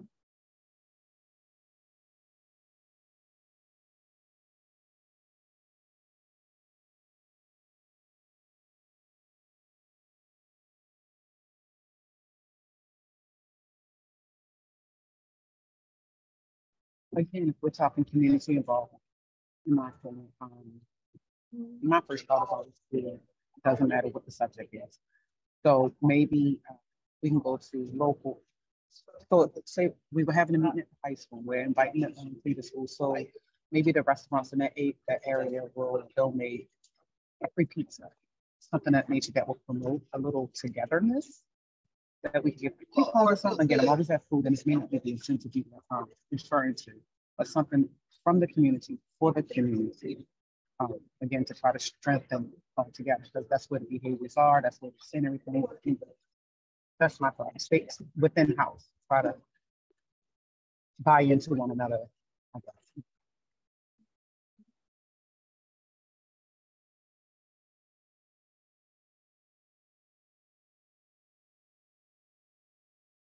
So Michael, is there anything happening on the MASSP side of the shop or the NASSP side of the shop that aligns with this that you know of?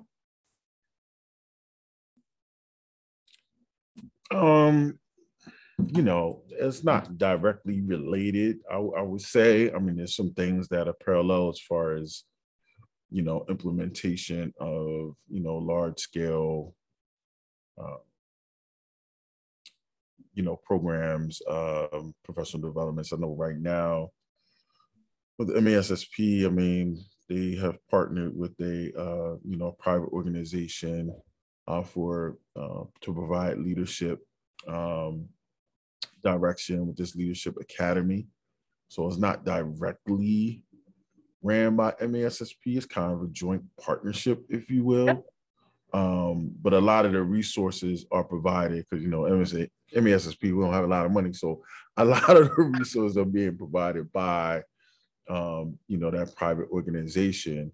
But MASSP is a part of it, allowed to be in a process of leading some of those professional developments. But, say if it's a speaker or say if it's somebody that's going to cost money to come in to provide a service to that group, that private organization is flipping the bill for that. So it's, if you're talking about also on the aspect of, we're talking about data analysis and those type of things, again, they have the resources to provide that in a larger scale than what we as a local organization are able to do. So I don't know if that's something that we can look into. If there is, more of a organization that's on the private sector that would be willing to provide some resources and help us in this regard. It may be, and that might be something we could look into. No, and that's helpful to know, right? As we talk about leadership capacity, which is overlaid a little bit, right? The capacity of local leaders to be engaging with their parents in a way, right? To be engaging with their students in a way that hears, right? Is two-way communication, hears what's going on and responds to what they hear, is definitely a leadership skill, right? One of our things. Tia, anything on the special ed side of the shop, state or local that you can think of? Go ahead. No, not particularly this time. Okay. Yeah, I mean, and that's why, I really appreciate this group and this recommendation area, because it's something that everyone talks about, right? News, social media, right? Your dinner table, yet is something that there isn't necessarily an agency, a group that has a plan necessarily, right? It's an unmet need.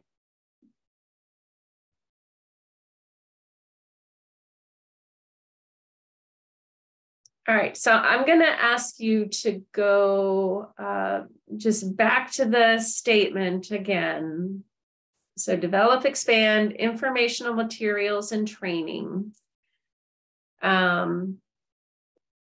to educate stakeholders on how to, and then resources would incorporate student voice. So we've kind of made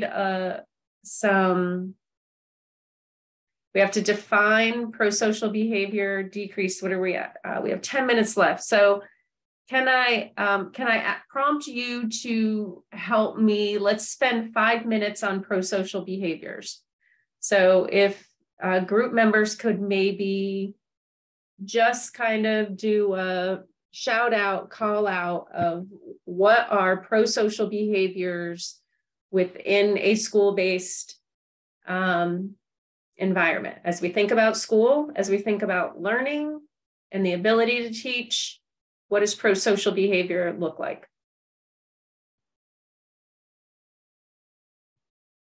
Anyone, feel free to unmute and shout out. I like helping. Got helping, nurturing, including everyone. Inclusive. Go ahead, keep going. Peyton and Sam, feel free to help. Collaborating or cooperating. Sharing. Mentoring.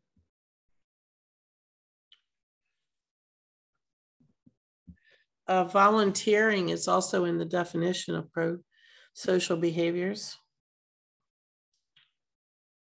Encouragement. I missed that, Miss Getty. What was that? Encouraging. Encouraging. Thank you. My apologies for my microphone. Kindness. Yes, I was going to say kindness. Positivity.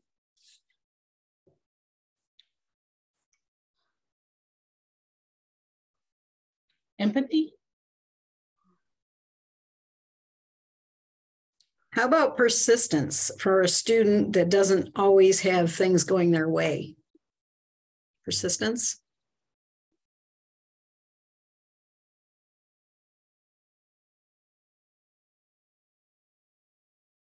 All right, and then, so actually you did that in 2 minutes. So let's talk about decreasing maladaptive behaviors. So let's identify some behaviors that interfere with an individual being able to learn, with others being able to learn around them, and interfere with teaching from happening? Bullying, cheating. Anger. Substance abuse. Maybe this is a bit vague, but just, general outbursts.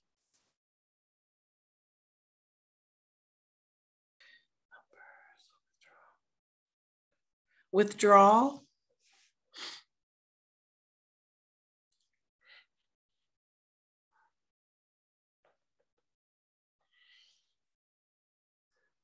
I'm gonna say addiction. I mean, it could come in many different things, but it could be sex addiction, addiction to, drugs, alcohol, whatever. Disruptive or destructive.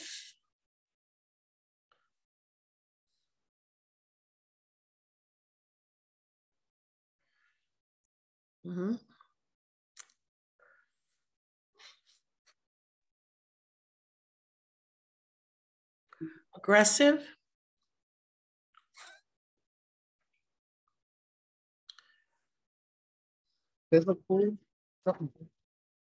Physical abuse.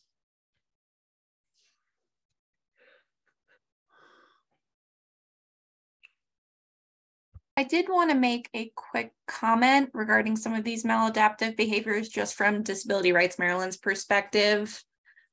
A lot of these behaviors that we consider maladaptive, some for kids with disabilities, can be directly related to their disability. So we just want to be mindful of that when we're using certain language, that some of these things like aggression, disruptive behavior can be directly related to a child's disability. And we want to make sure that we find a way to address that as well. But I think in the context of this statement and how to promote and decrease, it wouldn't matter if it's related to the disability or not. We still need to decrease the maladaptive behaviors of aggression and disruption. Do you mean ones that they can't control, like maybe stimming, that someone could interpret as disruptive, but it's not something that the student is in control of? Is that more what you're talking about? Right, like nonviolent, but also non-traditional behavior that could be considered disruptive. Okay, got it. I talked my way through that. Thank you. Of course. Is lying another one?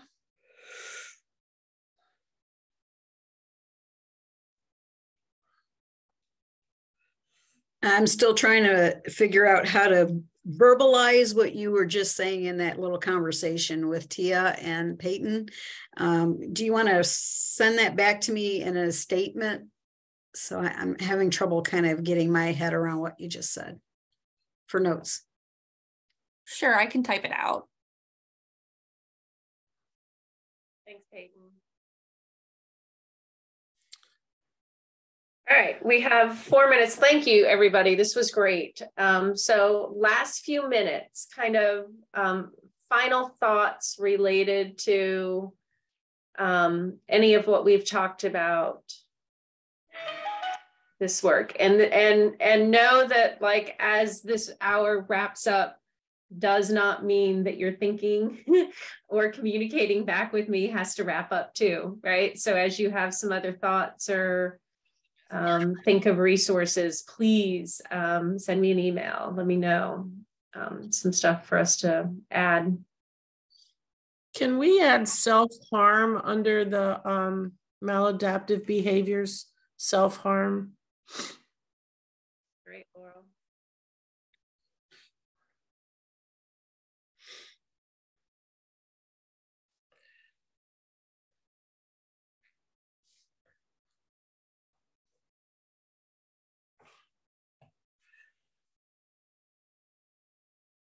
All right, this was helpful. I am probably, as I'm going to definitely before the end of the day today, try to type out some of what we've talked about in terms of product, so I don't lose it. But I think I really understand where you guys are kind of going with this. Not to say that Kate's going to be like, oh my gosh, what have you done? We only have 15 people, Kim. But I think it's reasonable that there are some things that we can do. Again, sometimes really capitalizing upon resources that are already out there in terms of people willing to do this work. So, all right, if there are, Peyton, thank you. We see that in the chat. Again, feel free as you guys, as you continue to think, to reach out to me. I appreciate all of your hard thinking and efforts with us today. So on that note, have a good rest of your Monday. It was good seeing you guys. Thank you. Thanks, everybody. Bye.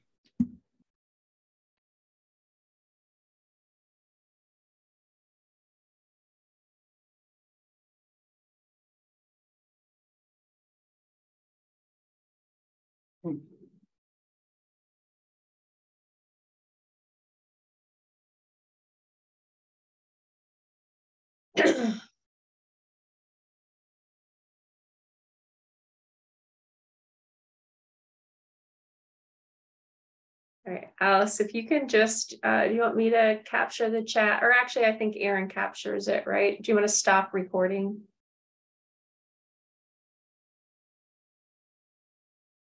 Well, welcome. I just want to say welcome back. The meeting, this particular group's working on 6.1. I wanted to mention some of you are, we all spoke in the past meeting about this, but I know we have a couple new members because I think we rearranged the groups a little bit. So very quickly, I'm trying to see. Dina, if you know, how many should we have in this meeting, in this group? It would have been 4. And Ms. Bailey had to drop out. So we have everybody we have assigned today that are here. Cool. So real quick, my name's Ron Pierce. I'm the training administrator for Maryland Center for School Safety. If you wouldn't mind just introducing yourselves real quick and your roles in your agencies. I'm Mike Martirano, Superintendent of Schools for Howard County, representing PASAM. I am Chief Paul Kiefer with Hagerstown Police Department. I'm James Bell. I'm a parent at Great Mills High School, also a coach and a teacher there. Good to see you, Mr. Bell. Just Joe, Deputy Director from the Maryland Center for School Safety. I am Britt Ayers. I am a regional with MCSS and today's lovely note taker. So bear with me. Gonna test your typing skills, Britt. All I'm going to say is thank you, Britt. Yeah. Of course. Okay, there's a couple questions we're going to work our way through, and I think as part of this, we're going to try to come up with some action items. I think that we're, if we're talking about putting together a protocol or a procedure for dealing with threats and swatting, we're going to try to put some meat on those bones. I think I got a note here that Tom Albin might be joining us, but we'll go ahead and toss out the first question here and get some feedback on it. And Britt, if you're ready, we'll get started. So I think most of you are aware of the original recommendation regarding this. We've been through it, but just go through it real quick. Guidance on criminal and administrative investigation response to social media threats made against schools. That could be both anonymous or not anonymous. I know both are kind of a plague these days. This should include development of public infographic to explain the process from the identification of the threat through investigation and resolutions. And that's going to include swatting as well. And I think some of the questions we had to get this rolling. So what particular conditions would require different responses? Maybe some examples: time of day, day of the week, the origin of the threats, social media, or if they come in some other way, email's an example, or in the specificity of the threat. So what conditions would require different responses? Anybody has some thoughts on that? When and where the threat happened. I know one issue that we've had at school is we'll have something that happens over the weekend, like on a Friday or Saturday night at the park with 2 particular parties. But then when we get to school, those particular parties it's easy for them to find each other, and then it disrupts our whole day. And it's hard to deal with that because obviously we can't do nothing that happened in the public. But then when they bring it to school, it's something we kind of had a hint that it might happen already. So I can't quite see what Britt's notes, but yeah, you're talking about the proximity to the school and how specific the threat was? Correct. Change my view here a bit. Anyone else have some thoughts on that?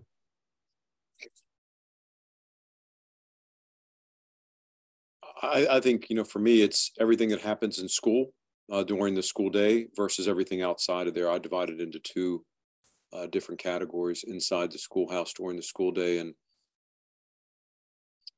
things that happen after hours.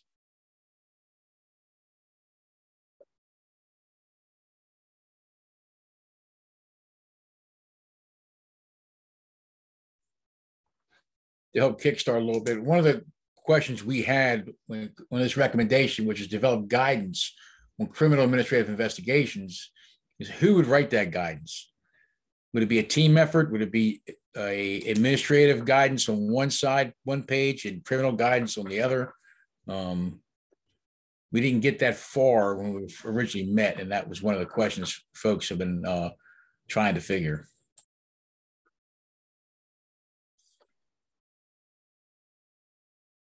And that's still a question at the local level. I'll say that. I live it all day long. I'm in the middle of hiring my director of safety, security, and emergency preparation. And that was interview questions that we had brought up, how we determine these. And it goes back to the credible threat again, and who determines it. So that it also goes back. I think it also goes back to the availability of the local law enforcement agencies that cover that school district as well. Some agencies are bigger than others and may have a different response that they can do than a smaller agency could. So I think it definitely has to be at a local level for that. I think the particular response also would come from any intelligence that's been gathered from around the country or regionally when there's been swatting incidents that are specific. When we know that going into a swatting incident here in Maryland, we may know that it's similar to ones in Texas or Arizona or whatever. That would also dictate our response, the type of response.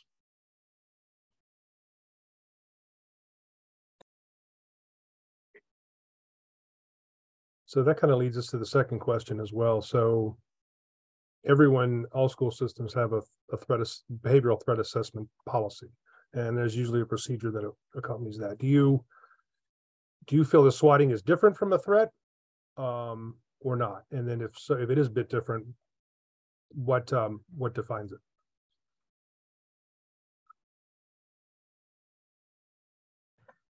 I don't see it as different. From the response standpoint, it's coming in as a threat, and it may be different when it comes to the investigation once you're into it, but the actual response to it is, to me, the same as any other threat that you're getting in. And let me build on that with what the chief has just said. I have to respond at the local level the exact same way. A threat is a threat is a threat, whether it's swatting or however it comes in. What becomes clear is if I put that in as the marker and I treat them all, I'm going to react, then they start going down different paths. Swatting is different because maybe the intel is that we're able to quickly find out that number, the last one that we had that was a major concern, you remember when I said this, came in from Australia. That's a whole different ball game than if I have a more specific voice on the line with a local number. But again, it's that determination, and I like what the chief said earlier about as much intel as we can possibly have to help us in that decision making, because simultaneously what is happening, the machine starts going and social media starts going and rumors start flying, and it elicits a major response, and rightly so. But then when we find that it's non-credible, it creates another set of issues for us.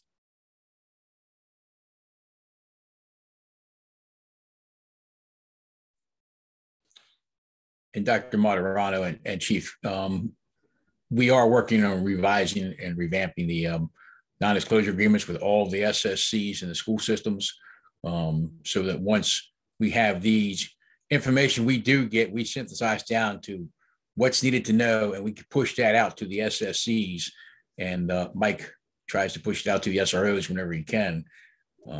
So in the meantime, your command staff may want to check with the SSCs when something starts coming around in your systems, so that they'll be probably the first ones to know when something starts happening, either statewide or nationwide, to help drive how your investigations go. Just to add to that, the dashboards that are available to the school safety dashboards that are available to all the SSCs have a form on it called the trend. I believe it's school safety trends or something like that. It's basically just a way to collaborate. They can each see what was entered, but if they see somebody shares a Snapchat picture of a gun and it's directed to a certain school, and then that same picture gets passed around to 3 other jurisdictions, they can kind of share that information so they know, oh, this is just a rehash of something that, to give them some idea whether or not this is really focused on where it started.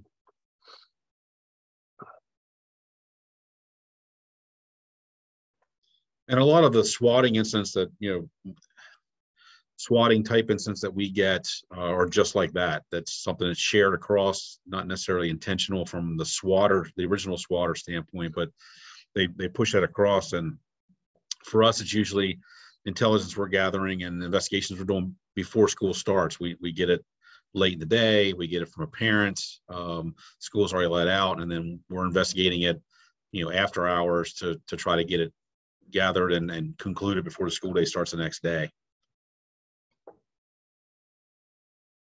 Tom, I don't mean to put you on the spot, but just curious from your school's systems standpoint, how do you handle these types of events and either threats or swatting? Well, I guess the way we do approach each of these is we consider them to be authentic from the beginning, and you really don't make that determination that it's quote unquote the swatting incident till after the fact. So again, we would approach this just the same until we determine it is in fact just a situation where somebody's setting it up. But I would also add that I think what's important too is that we don't become so saturated that we then start categorizing things as a swatting event when in fact it potentially isn't. So I think it's important to maintain, if you will, a standard of care, that we don't just become dismissive that, oh, well, because it was in another state, that it's not authentic or real to us. So I do think there still needs to be guidance, or certainly good understanding that you got to go through certain steps to at least get to the point to determine it is in fact a false situation. Correct. I was just going to say, I think, and social media has kind of changed how we look at it too, just because simple things, what kids see as entertainment on TikTok, we have to take serious. And sometimes, we had an instance where people are doing a simple video, they think it's fun on TikTok, and they're not being specific about where they're going. But the moment that we don't do something about that or don't research that is the moment that, we find ourselves vulnerable. I guess if I could just ask, being kind of in a different circle, I mean, how prevalent would you say this currently is? I mean, I'm not aware of, but maybe a handful of instances, the one in Howard County. And well, it's like everything else. I'll go back to mine in Howard County. We had a spate of these based upon the fact that we had a swatting event that came in from, I believe, Australia. And then we learned later that there were like 75 plus of those kind of attacks across the nation. Mm-hmm. Again, I like the choice of the wording. I have to identify each one of those as being authentic and never being dismissive of any of them. And then it created a whole level of copycats. Mm-hmm. Almost the contagion effect kicked in, and those were coming in from other sources that we had as well. So these bad actors out there give ideas to others, and it created a whole series of responsiveness for us for about a 2-week period. Oh, okay. Yeah, so it was, when I think about the number that I've had, and they come in from a variety of sources. The first one is the issue associated with phone calls coming in, and I want to talk about that in the next question regarding, what are those protocols? Because we could have people just walking by the phone and helping out members of our, support staff from other parts of our staff, and they don't know what to do with that. So the protocols have to be very clear, assuming that anybody who's a staff member can pick up a phone and take that in. Mm-hmm. Thank you. And I will just compliment you, because you must have done a good job, because really, as far as what hit the media that I remember, was really just that one. So you guys obviously did a good job containing it after that. Well, but the other point is, and I want to lift it up, how were we able to do that, though? Because then we started using the technology and the identification of numbers, and saying that then the cooperation between myself and the police became critical in determining whether it was credible. Mm-hmm. I'm never going to be put in the position as superintendent to be dismissive and saying, oh, that's not credible. How do we do that? Right. Because just the one time that we dismiss it, then that's something that actually is a real one. Absolutely. And we're not going to be able to control the copycats, at least outside of our jurisdiction. So if that copycat happens within your school district, doctor, then law enforcement and schools can deal with that, and that's how you minimize the very localized swatting that gets picked up. But if it's being picked up by other actors around the nation or around the world, can't really control that. But I agree, all these come in, they're treated the same at the very beginning. I equate these like we do any death investigation. Death investigations we do in law enforcement are always investigated from the perspective of homicide first. And then when you realize that's not what it is, then your investigation changes. But you can't go back and change. If you don't treat it as a homicide from the very beginning, you lose things, or you don't do what you need to do to further that investigation. So swatting, any of these other threats have to be treated very, very seriously from the very beginning. And then you can quickly, in some cases, determine that it's a shared photo or a shared, video that's not regional, and you can learn that pretty quickly. But the investigation still has to be taken seriously from the beginning. Absolutely.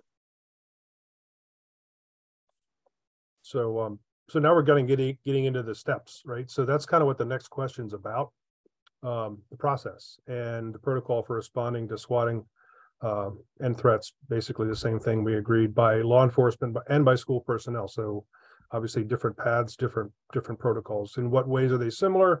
How are they different? And what information is most important to communicate to the different audiences, the stakeholders, particularly the public and parents?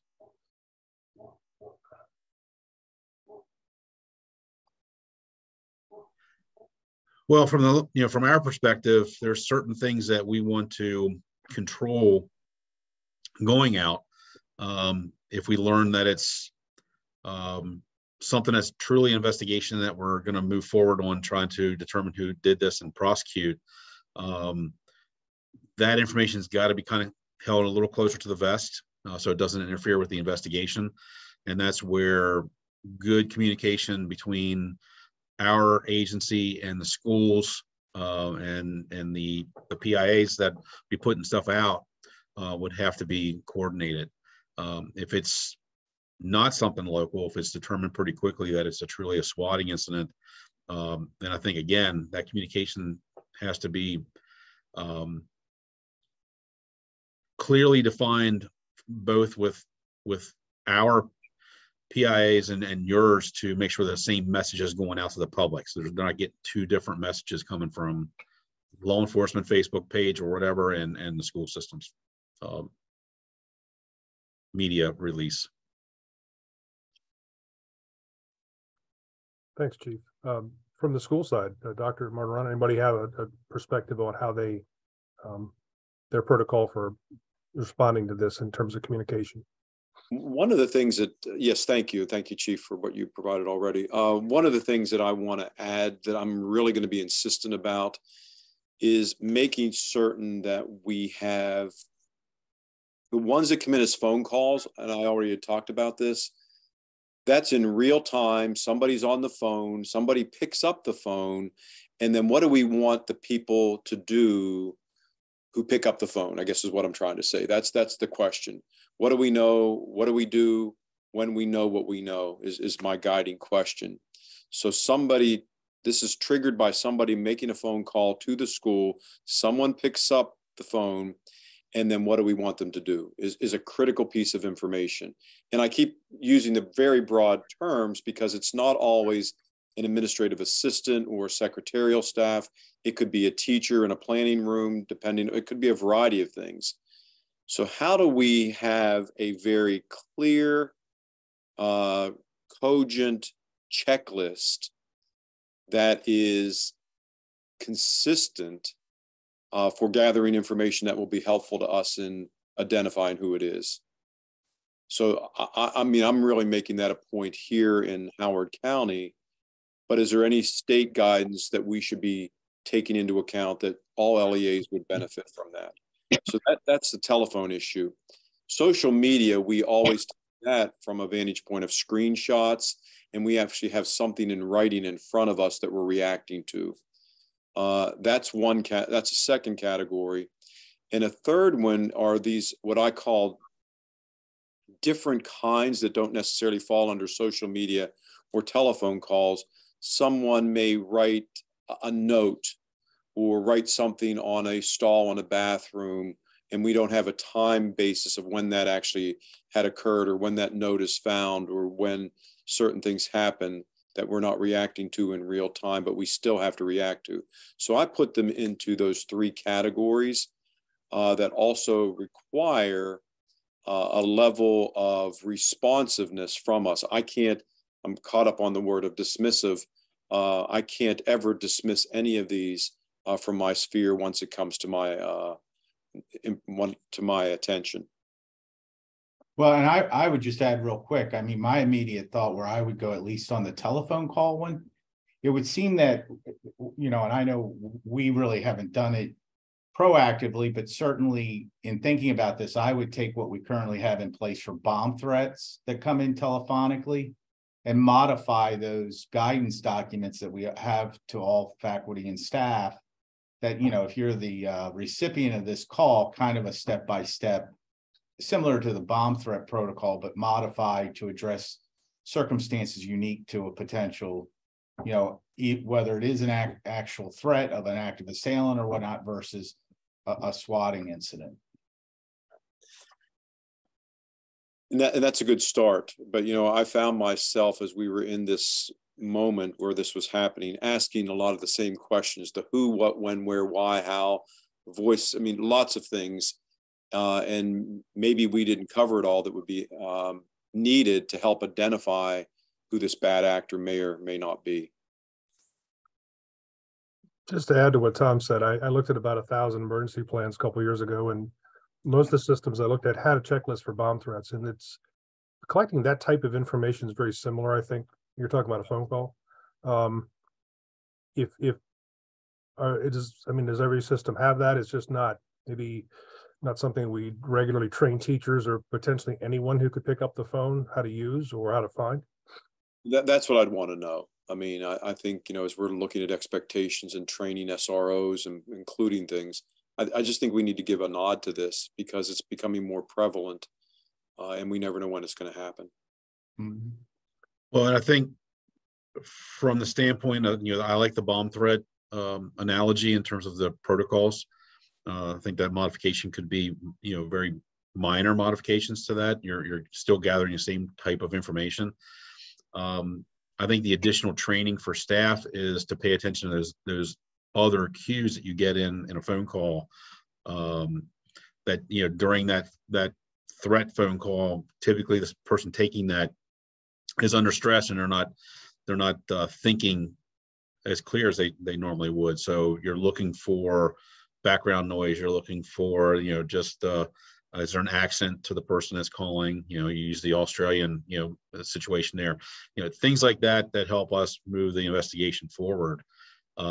Paying attention to what comes up on the screen, in terms of, does a number come up? I know they can hide their numbers now and they can mimic those numbers.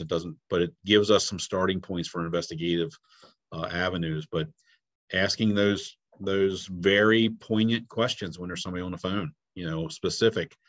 You're saying this is going to happen, when and where, and try to dime them into something specific. And then what is the response? Not just what they say, but how they say it is key to helping to determine, a lot of times if it's going to be real or not, or at least gives us some way of starting to look at these things. It worked up here for us when, several years ago when we were having bomb threats, and we went in and trained the school staff that would primarily take those phone calls. And it really stopped that localized bomb threats coming from the kids in the schools that were calling them in for the various reasons they were doing. So that's just my suggestion. Yes. Let me add a fourth scenario in there for you that came out of Baltimore County just to, and they did a great job handling it. But so an email gets sent out to the PTSA for the entire, an entire school, in this case, Towson High School. That's how this comes in. And it actually got repeated twice more, I believe. Britt can correct me if I'm wrong, but when we reviewed that, it essentially that, it went to the public first. So you can imagine their response. Handling that was certainly going to be a little bit different from the law enforcement and from the administrative standpoint. That's something I've seen once or twice too. So the public gets a hold of a threat before we hear about it. That would just be, just picture that scenario as we're talking about these protocols.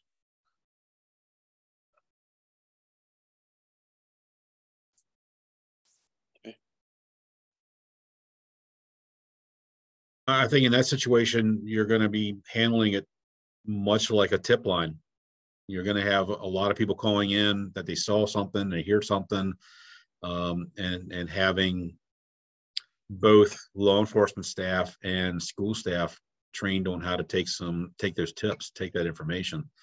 If it's just a repeat of the same information, you're asking, there's got to be some additional questions to get asked, see if they have something that someone else before them didn't provide. That's just another way to help move an investigation forward. It's 50 tips coming in and it's exactly the same thing. I saw this and I have no further information. That helps in the sense that it's very narrow to that email or that went out, where someone else may say, well, I heard so-and-so called so-and-so, and then there's something else on social media that's different. It helps the investigation. So I think just treating it almost like a tip line, coming in would be very beneficial, and get some training on how to do that. Right, the training's important.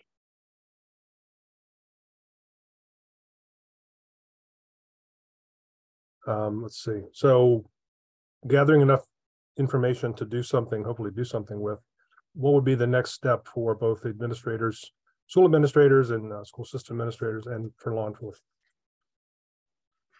I think we're back to the technology part. Let's go back to the phone calls and how the school system tracks those phone calls coming into that school.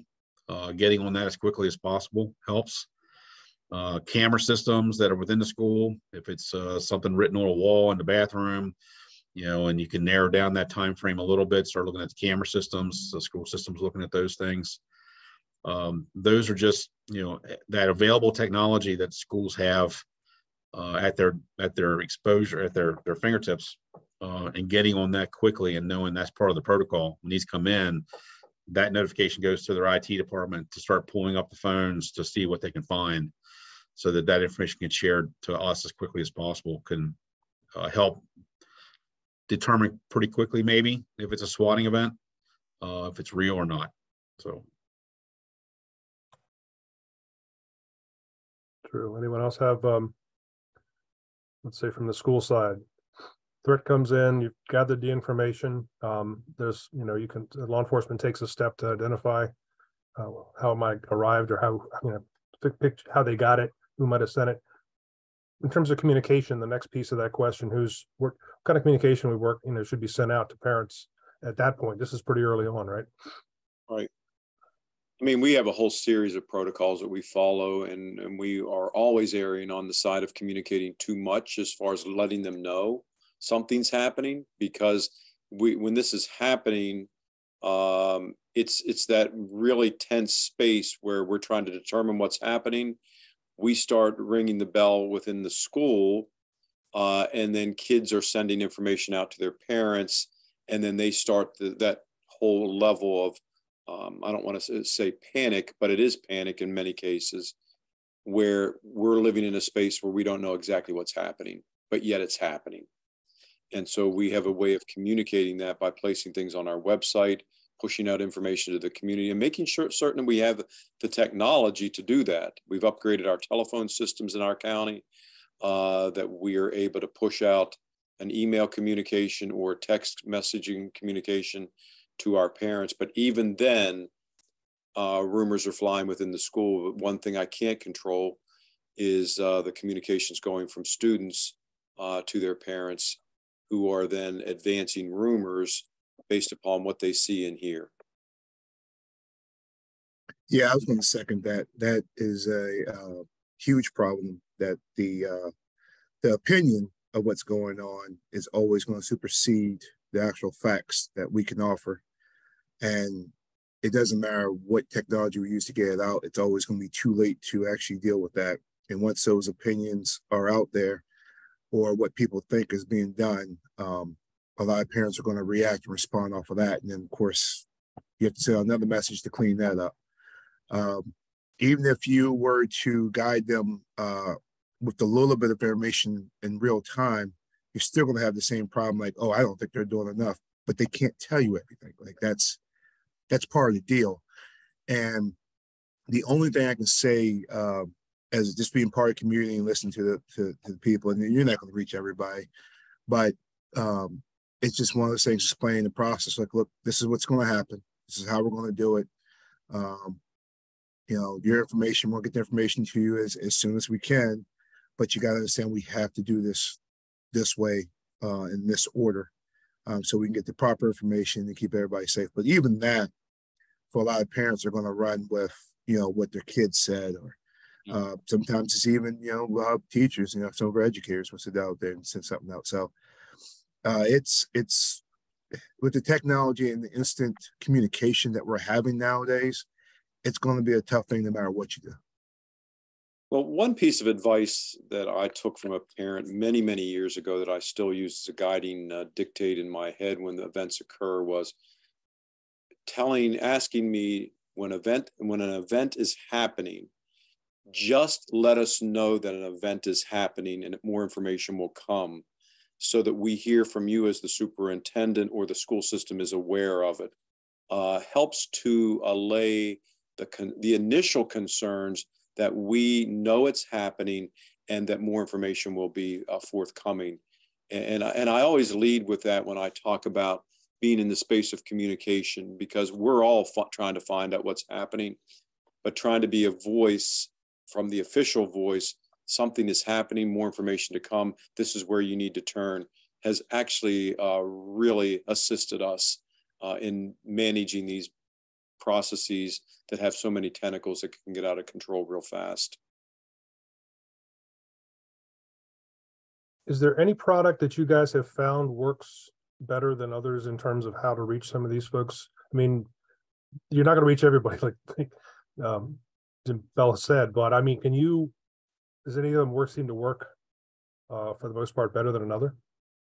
I would say something like Twitter and the phone out probably happens a little bit faster than email. And that's only because most people are actually on the Twitter page or on, list has their phone with them at all times. And any communication can go directly to their phone. It works out a lot faster than something that's more written that they have to read, something they can hear or a quick response to. Seems to work a little bit faster. Taking advantage of everything that's available to you is what we try to do. Saturate the space by using our website, Twitter, as already been mentioned, emails, although it may not be the fastest, somebody's looking at those. and then any kind of text messaging system that the schools have to push out information to their school community. Usually we're working with the principal then to push that message out specifically then to their database through emails, text messaging, and phone messages too. Thank you. In terms, okay, so we've talked about communication. How about what would be the next step? We talked about gathering information, putting something out initially, and tapping the technology to give us more information we could use to follow up. Anything else in terms of protocols we could kind of wireframe here? Just saying that because no, I would say the only thing I would say we probably need to stay up to date on what's the current thing. One point in time for all of us, it's probably Facebook. You put something on Facebook, everybody knew about it, even Facebook Live. But now a lot of our young people don't use Facebook at all. They call us old for actually using Facebook. And a big thing for us is Twitter. We talk about Twitter all the time, but then I'm watching some of our young people that only been use Twitter. That's not where they're getting their information from. It's from Instagram or different type of Snapchat, stuff like that. So I think making sure that we are updated at least yearly on whatever the trend is in social communication. And that way we can send the information out through that particular communication as soon as possible. And I think that's kind of important. I have a question for the group. I've heard coordinated communication several times, and I'm just going to ask, do your individual PIOs work with each other or even get together and know who the respective agencies are that they're working with or need to work with? Or is that something we might have to try to facilitate, maybe not a conference, but a gathering regionally with folks? Well, it goes back into that protocol piece as far as communications. Again, what you're talking about, all these things that are happening simultaneously. I am in communication with the chief of police as an open line, have my phone glued to my ear with conversations with the chief. At the same time, my PIO and the chief of and the police PIO are communicating because they're getting calls at different levels from community, and then the other piece is managing the media to serve as a source of all of this. So it behooves us to have that cross communication and link to each other because the chief of police is getting different information than what I'm getting. So that it begs for that cross communication and PIOs to be in direct sync, and anything that we can do to encourage that or training, I'm always supporting of. Right.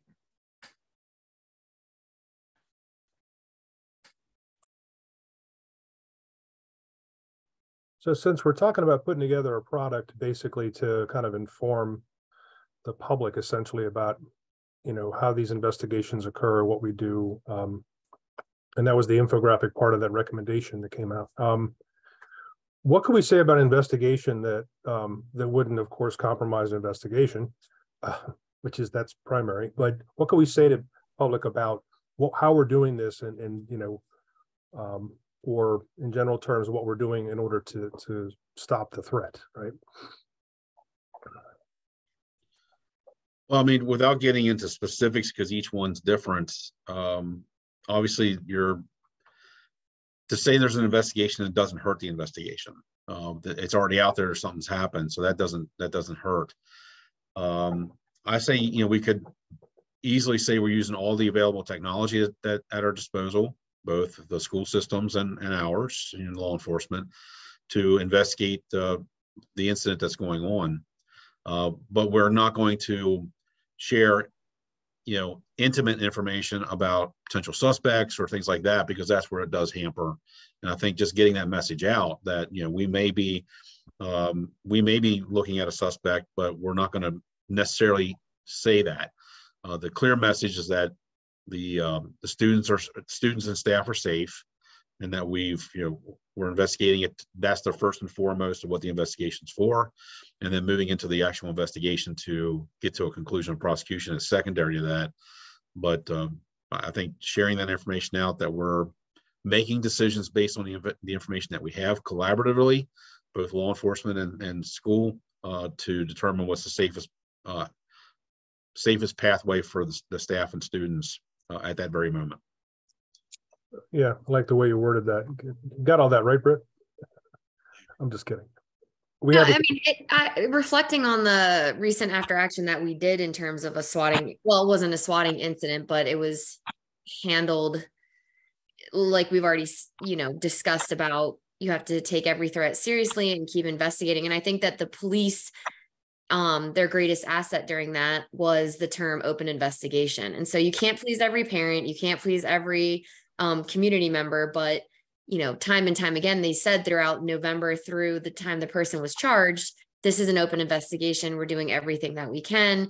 And, to keep the students safe, we'll keep you posted. And I just think that was my biggest takeaway from that, to the point where I added it into my report for Kate. So I'll just copy and paste what I wrote a couple weeks ago. How about naming partners? You've pulled in every available resource, the FBI, Secret Service, state police. I mean, they did that in the case of Baltimore County. I'm just curious, any value to that? Do you think that would be important? I think just putting it out as a general, and not necessarily having to go specifics, that, right, we're doing that because that's what we do. Yeah, absolutely. That adds to some transparency and also some confidence, I believe, right, to the public. Leave no stone unturned, right? Pull in every available resource. The other piece, listening to the chief and others, that I include early on in the message is there's always some kind of reaction from us, whether it's a lockdown, a modified lockdown, shelter in place. We identify that early on in our messaging, and that is contained on my website so that parents are educated about what that means, because I can't tell them all the specifics. But if I say there's an event at the school and we are at a lockdown, that's serious, and parents know where that information is, so they can at least say their children are safe and that all schools are, that the school is following the lockdown procedures. It has become extremely helpful to us as well. So hopefully they don't all show up and want to pick up their kids all at the same time. Well, yes. It's part of the reason. And I think from a timing perspective, as a parent, I think that most schools and liaisons with the police are handled pretty well. I know recently I was out of town and my son was still here in school. And at the end of the day, an incident had happened in Cecil County, and they told the parents at the end of the day, so if my first thought was like, I wish I would have known about this right away. But then my second thought as an MCSS staff member was, but what could you have done? So it's like, the timing is kind of crucial in the sense of how soon do you tell them, how much do you tell them, and what do you tell them? Because I don't know, the crazy in me might have showed up had I not had this position for the last year. But knowing what I know and knowing that there isn't much that I can do, and the school mitigated the threat as best that they could in a timely manner, it was very beneficial to my psyche. I would say, as going through the incident that happened in Great Moss High School many years ago, that just the information, I remember getting phone calls from people in other states asking me how I was doing, and how they got the information was not from schools, and they heard from other people. I think sometimes we have to use, as cheesy as it sounds, in terms like our reactive team or investigative team is working, because when they hear the word team, a lot of times it puts people at ease, right? Here's a group working together. But I also believe that you want a message as soon as possible. So as much as you don't want that message to be generic, you do need to get a message out quick saying that our whatever team is aware of what's going on, the investigation has started. And then, as Dr. Martirano said, you let them know that, we are on lockdown, something like that. That helps out. And so that parents, once again, don't rush to the school to come pick up their kids, which could be a detriment to what we're actually trying to accomplish at the same time. Any advice to folks, to other systems, let's say that, as in the case of Towson, I mean, this went on for a couple of weeks, happened in Howard as well with the swatting. I mean, what do you tell parents? What do you tell folks when this thing's going on for a few days now and there's no real conclusion in sight, but they still want updates? So any advice on how that should be shaped? I know it's a tough one.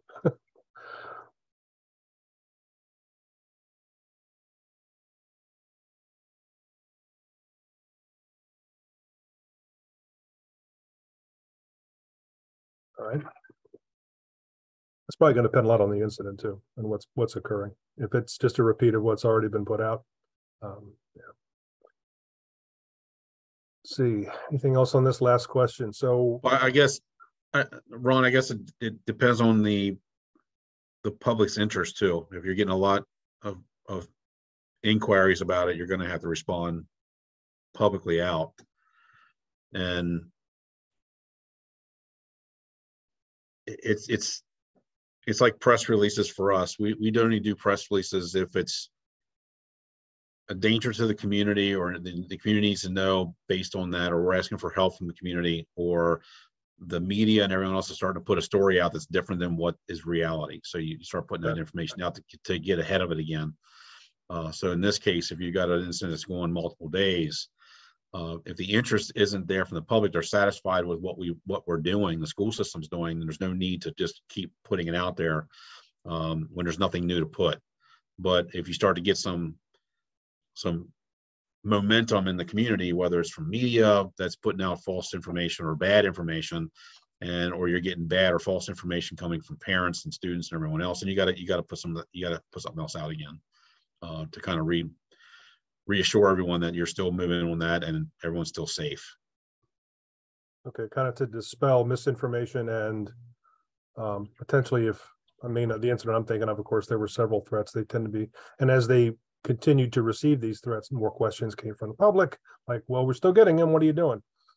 You've got to address that, right? Okay. We actually had that situation happen when I was in high school, and we had a year that we had several bomb threats come through. And actually I can't know what number it was decided, but the public started looking at it like, all right, here's another one. The school got it and schools handle it. And that's because the information that was put out by the school, the way it was handled. And this was before we had all the social media we have now. And by the time we got to the last few, everybody was like, all right, here's a routine. Let's go out to the 2 stadium, sit down. And the public didn't even come pick up their kid anymore. They kind of knew the school kind of handle it. And that's only because of how the school handled the situation, the communication they had with the parents.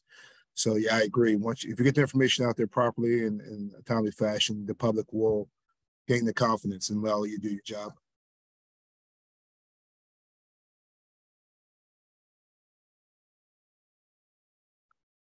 So that last question we're working on is what type of product would be most advantageous? We talked about social media products. That's the quickest way, probably the one everybody has already in their hand. I think the recommendation, let me go back to the top real quick, had to do with some kind of infographic to explain the process of identification of threat through investigation and resolutions. Anything we could put together to help explain how schools handle these types of issues, and law enforcement as well, so that the public knows in advance how serious we take them and what we do about them in general terms, right? Yeah, I mean, I think with the last meeting, we discussed, some of the content for this and, just build that out. And then again, what I'm talking about, checklists for staff internally about it. And, we can contain that infographic, some of the things of which we've discussed here about our communications and partnerships with our parents and, what we're doing for safety for kids in general. On that note, folks, I got to go. So thank you. And I'll look forward to the rest of the notes. Bye, everyone. Thank you, sir.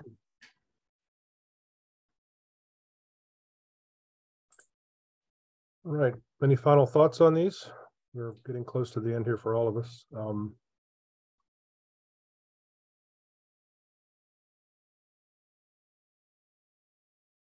So for those of you remaining on here, my internal notes, personal notes that I took, I'm looking at possible products, a checklist for threats that system employees can use, social media checklist or social media product of some type, generic, what we should put out, how we should put out, when we should put out, and an infogram basically going to the general public.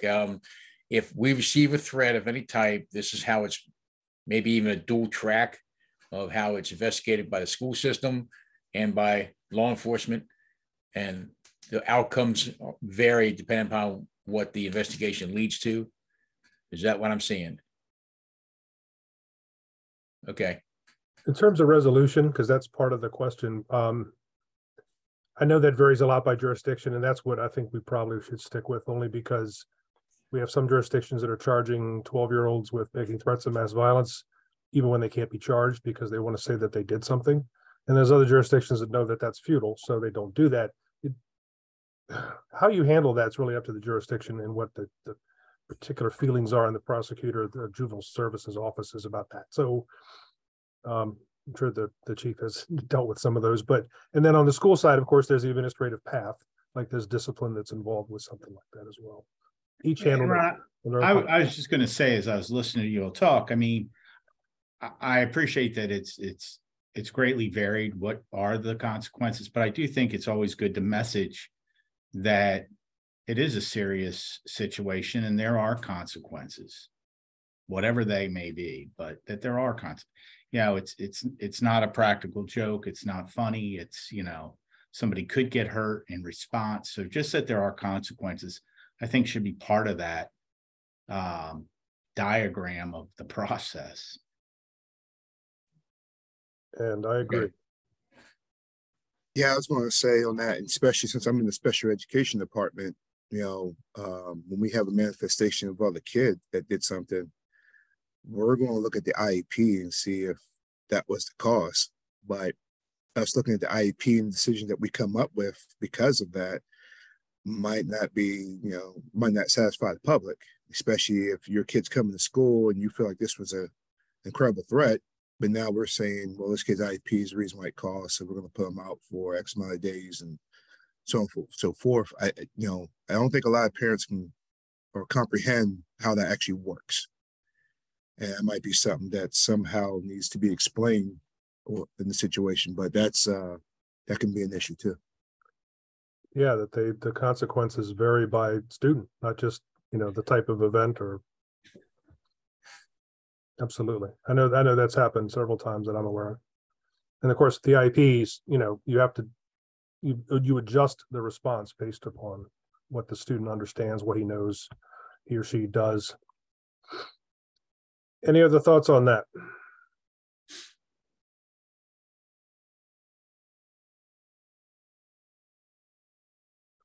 All right. Well, Dino, I believe we're done now that we're completed this segment of this. So unless anybody has final comment, I'll bid you adieu. We'll talk again soon, I'm sure.